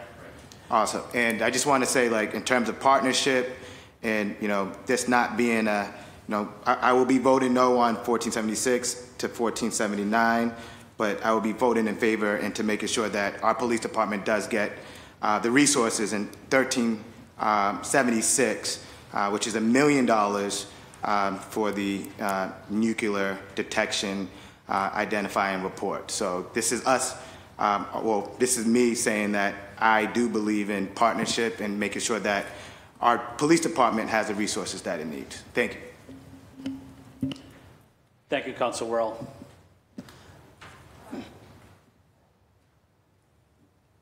I'm going to, I do want to offer a brief comments at the beginning. I did say each person would get the opportunity to speak for as long as they wanted.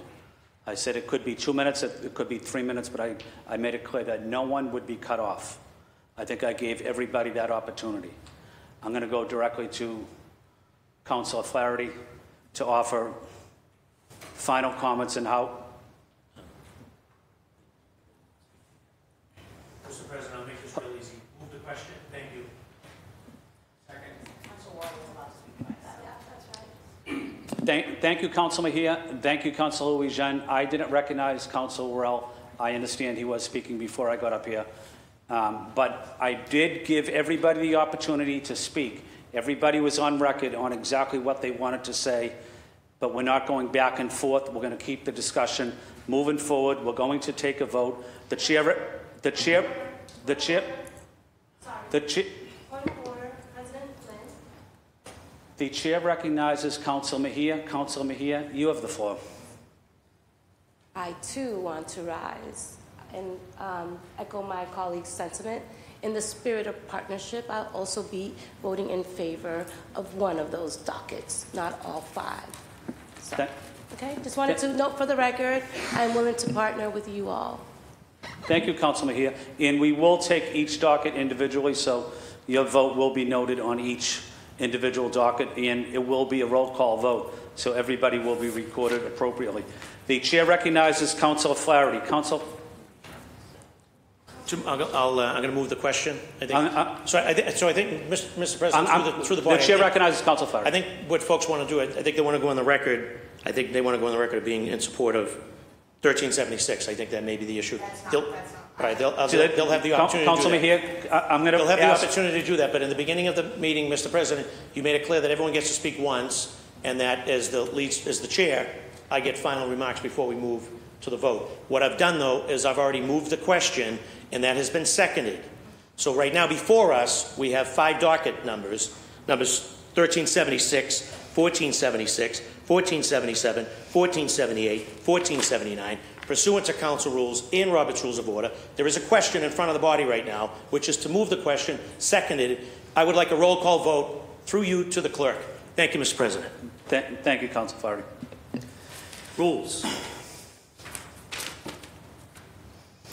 We're going to take a roll call vote on each docket individually, and I'm going to ask the clerk to take the roll call starting on docket 1376. Mr. Clerk.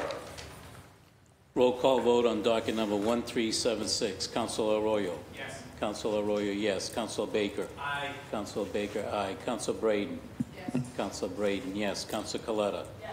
Councilor Coletta, yes. Councilor Durkin. Yes. Councilor Durkin, yes.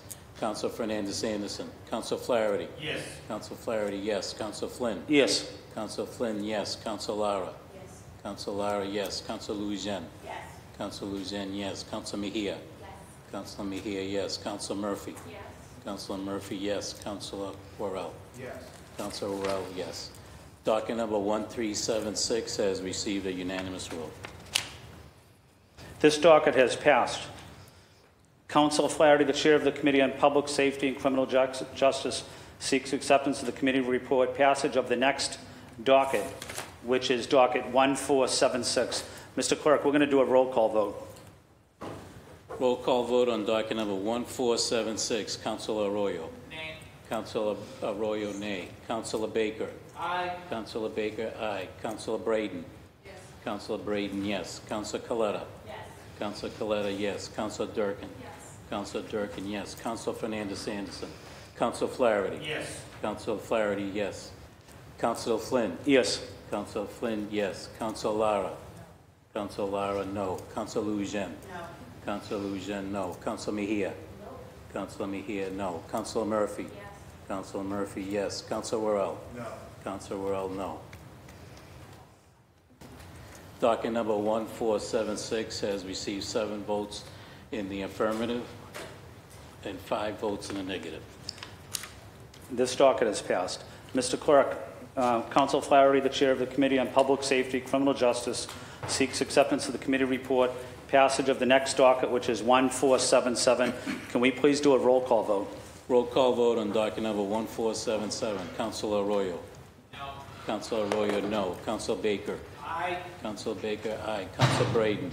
Yes. Councilor Braden, yes. Councilor Coletta. Yes.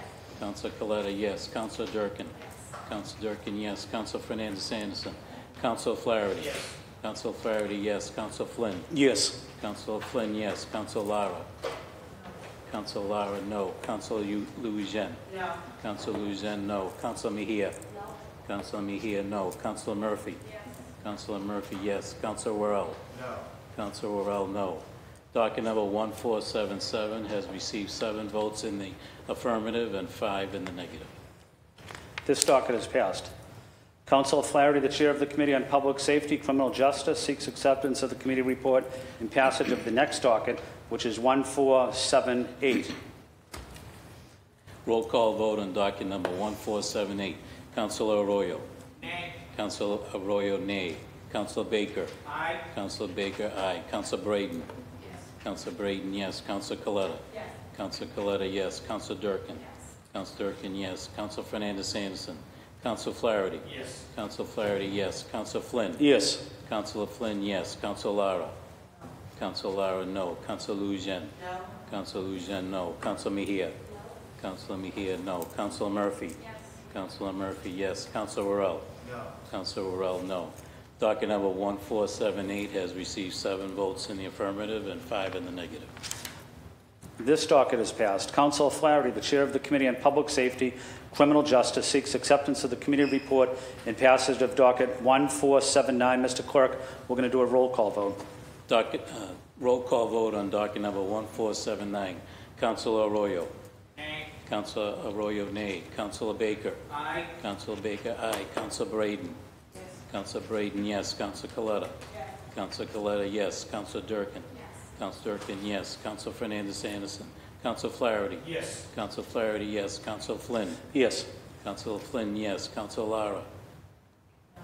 Councilor Lara, no. Councilor Lujan? No. Councilor Lujan, no. Councilor Mejia? Councilor Mejia, no. Councilor Murphy? Yes. Councilor Murphy, yes. Councilor Worrell? No. Councilor Worrell, no. Docket number 1479 has received 7 votes in the affirmative, 5 in the negative. Thank you. This docket is passed. We're on to matters recently heard for possible action. Before we do that, Councilor Louis-Jean, did you want to speak? Yes. The chair recognizes Councilor Louis-Jean at this time. Thank you. And I just wanted to make a small point because how late we got all of the information and my team is currently reviewing because I have not had the opportunity to review. Just wanted to put on the record that the claim, this is allegedly about gang intelligence and street violence, but the record sent to the council said that this funding is for counterterrorism and that 30 of the 40 analysts at BRIC are focused on counterterrorism and domestic extremism. And it's a lot to hear about these speeches about the importance of BRIC for anti-gun violence, but that's not what this funding about, or there needs to be more clarity. That's why it's important for us to have had the grants, because they're telling DHS one thing and we're receiving another thing. And that's why these questions that I asked were not just random questions. It's about the root of what this money is being used for. Just wanted to state that. Thank you, Councilor Louis-Jean. We're on to matters recently heard for possible action. Mr. Clerk, we're on to docket 1300. Docket number 1300, ordinance amending City of Boston Code, ordinances Chapter 12, Section 12-20, Latino and Caribbean Affairs for Public Health and Welfare. Thank you.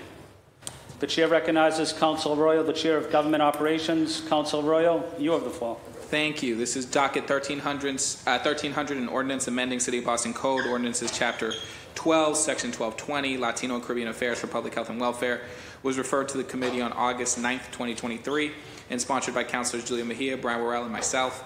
We held a hearing on August 31st, 2023, and a working session on October 2nd, 2023, and I'd like to thank my council colleagues for attending. We had Councilor Flynn, Councilor Coletta, Councilor Murphy, and Councilor Durkin present, as well as the sponsors. Docket 1300 would amend the City of Boston Code of Ordinances by creating a dedicated office equipped to attend to the growing needs of the historically excluded populations in Boston.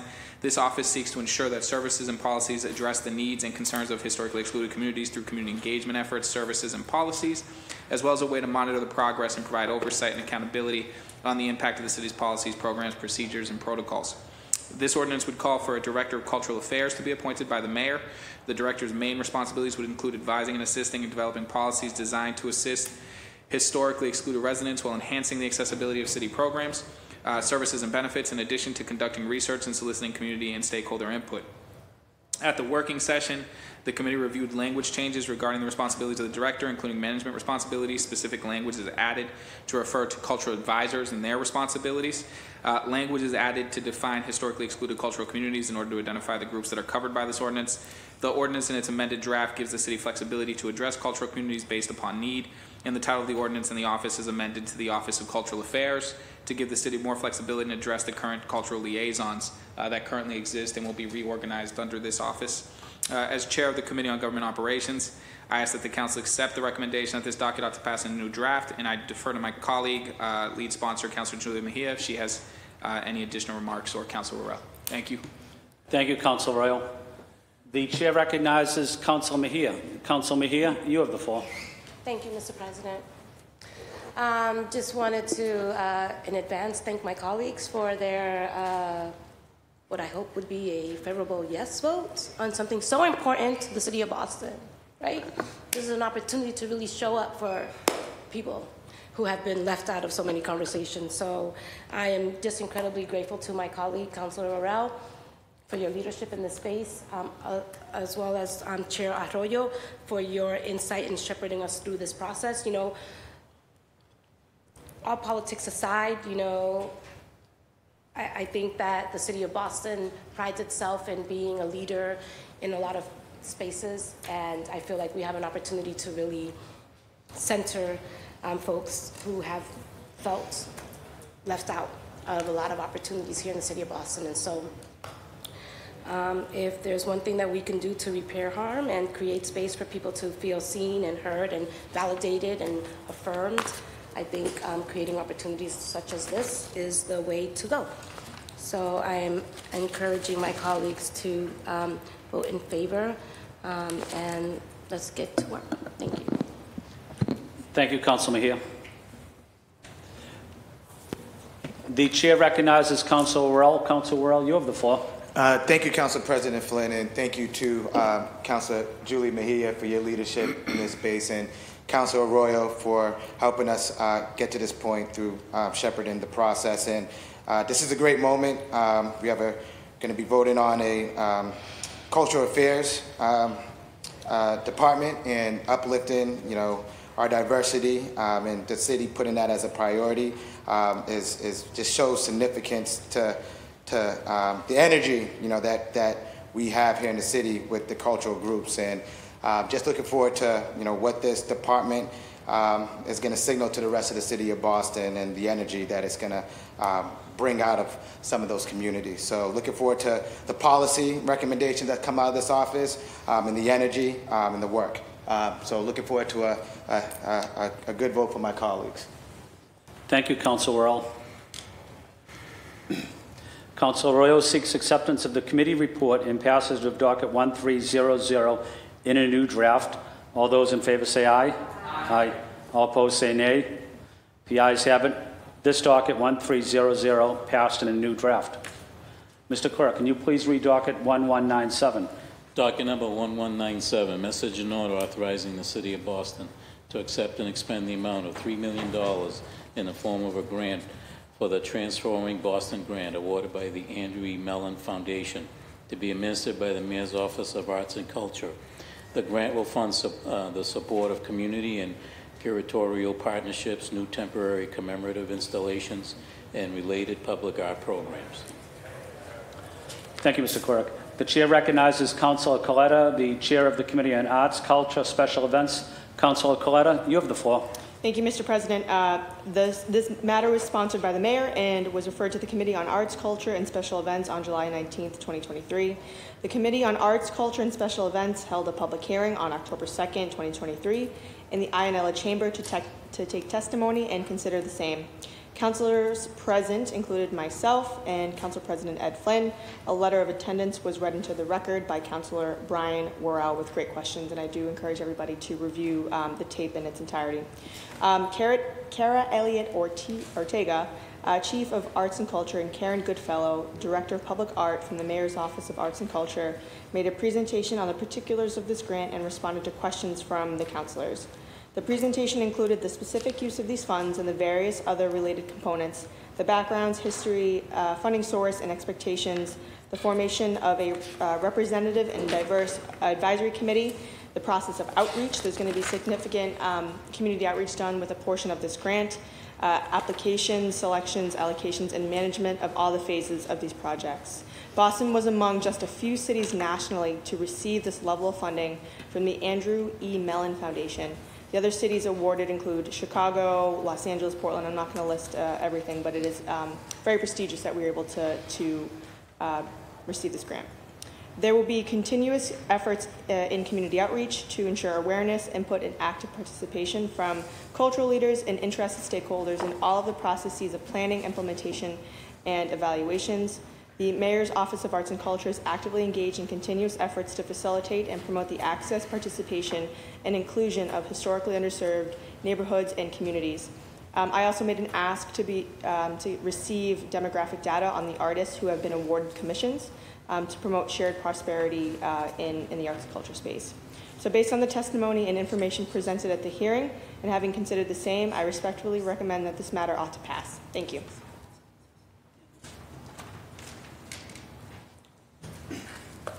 Thank you, Councilor Coletta. Councilor Coletta seeks acceptance of the committee report and passage of this docket 1197. All those in favor say aye. Aye. All opposed say nay. The ayes have it. This docket has passed. We're on to motions, orders, resolutions. Mr. Clerk, can you please read docket 1548, please? Docket number 1548, Councilor Durkin offer the following. Resolution recognizing Elliot Laffer. Thank you. The chair recognizes Councilor Durkin. Councilor Durkin, you have the floor. I just want to say thanks to all my colleagues for recognizing Elliot Laffer today. 49 years of civic participation really deserves, applauding. So thank you all for indulging in this special presentation earlier in the meeting. Thank you. Thank you, Councilor Durkin. Would anyone like to speak in this matter? Would anyone like to add their name? Please raise your hand. Mr. Clerk, please add Councilor Baker, Councilor Braden, Councilor Flaherty, Councilor Louis Jean, Councilor Murphy, Councilor Worrell, Councilor Arroyo, Councilor Coletta. Please add the chair. Councilor Durkin seeks suspension of the rules and adoption of this docket 1548. All those in favor say aye. Aye. All opposed say nay. The ayes have it. This docket has been adopted. We're on to late files. We have two late file matters. One is an absence letter. Okay. One is an absence letter, and one is a request for a flying of a flag, particular flag. I want to make sure, Mr. Clerk, they're on everyone's desk at this time. Does everybody have these two documents? I didn't see the flag. Okay. We're going to take a brief minute to make sure that we're going to take a brief recess to make sure that these dockets get on everyone's desk. Brief recess.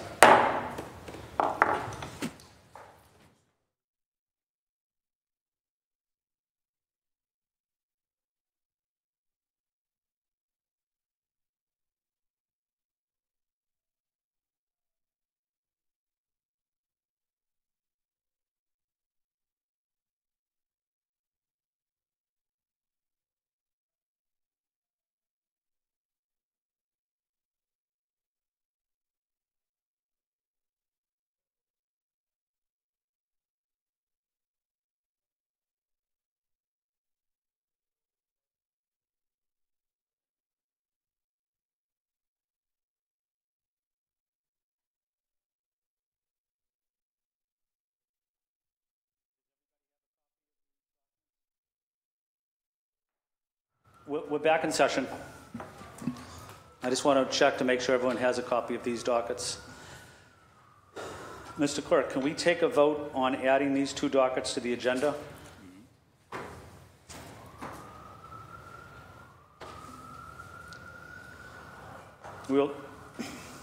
All those in favor of adding these two dockets into the agenda, please say aye. Aye. Opposed, say nay. These late file matters are added. Mr. Clerk, will you please read the first late file matter, which is the absence letter?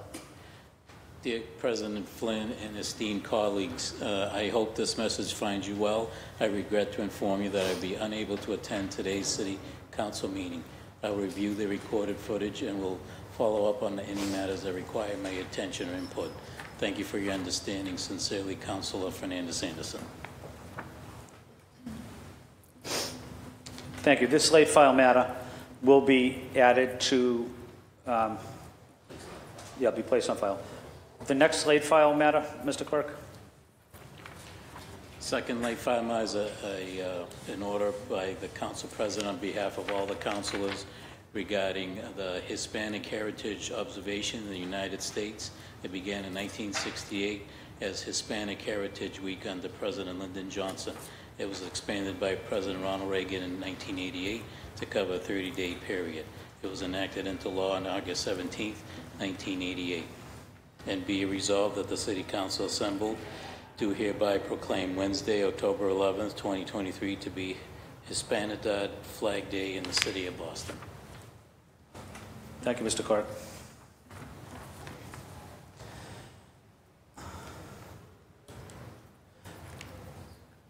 We're on to green sheets. Oh, yeah, okay.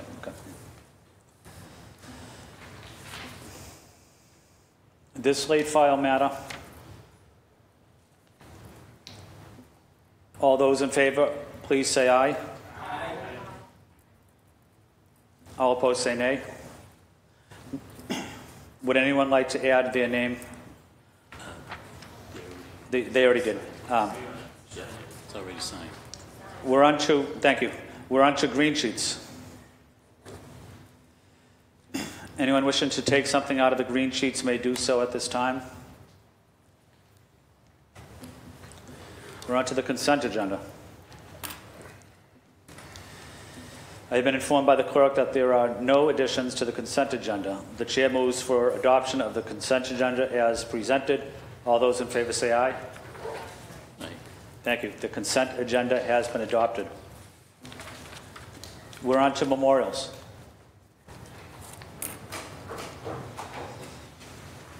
I believe at least one colleague asked to speak about a loved one. And I ask if you do want to speak about a loved one or a family member or a constituent, you do have the opportunity to do that. Let me recognize those names that were forwarded to me, and then I could open it up to my colleagues. For Councilor Braden, Caitlin Coleman. For Councilor Coletta, Maria D. Biaradino.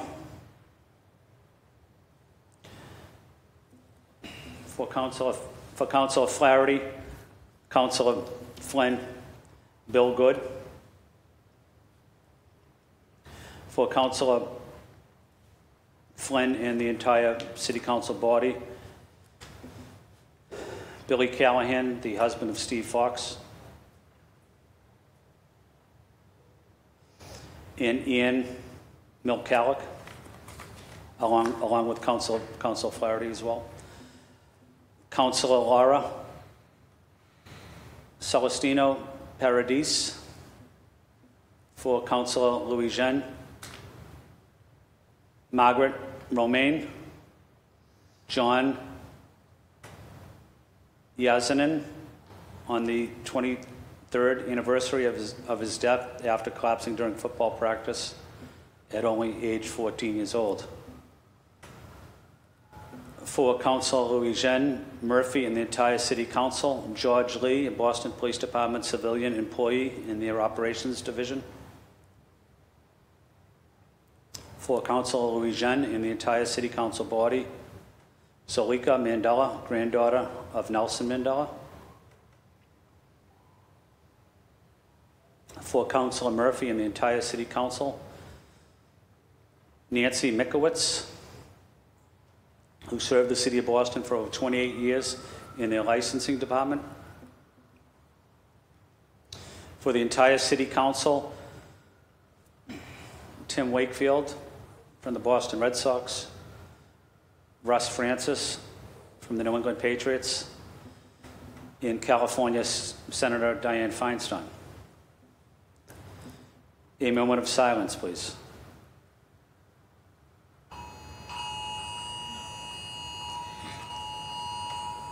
At this time, I do want to give my colleagues an opportunity.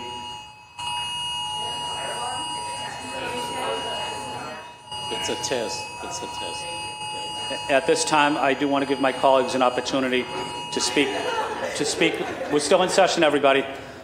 To speak about a loved one at this time. The chair recognizes Councilor Coletta. Councilor Coletta, you have the floor. What poor timing with that national emergency test. That was just a test for everybody watching.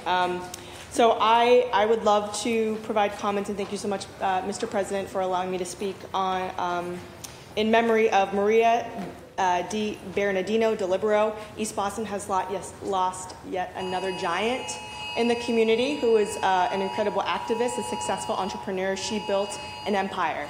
And after that, she was incredibly generous and kind with her wealth. She is of East Boston and also of Pescara, Italy. She passed away peacefully on September 23rd. She has a very large family in East Boston, and my heart and thoughts go out to them. Maria was a trailblazer who was fiercely independent and forever determined to be the best person she could be. She was a successful, self-taught businesswoman, an entrepreneur who always gave 110% to anything she did. She was a generous community leader and activist. She was a proud Kiwanis member and member of the Sacred Heart Church. Maria pursued many passions throughout her life. She loved to play tennis, traveling the world, gardening, and spoiling her grandchildren. Her greatest passion was spending time in the kitchen, cooking and baking delicious food for everyone to savor. As a survivor, folks called her an Energizer Bunny, and she was determined to live each day to the fullest. She instilled in everyone the importance of generosity, kindness, and dependability. She was an inspiration to me and my family, and I will always remember her. Thank you. Thank you, Councillor Coletta. The chair recognizes Councillor Braden. Councillor Braden, you have the floor. Thank you, Mr. President. I just want to take a moment to remember Caitlin Coleman, a young woman who was taken from us way too soon at the age of 42 to a rare form of uterine cancer.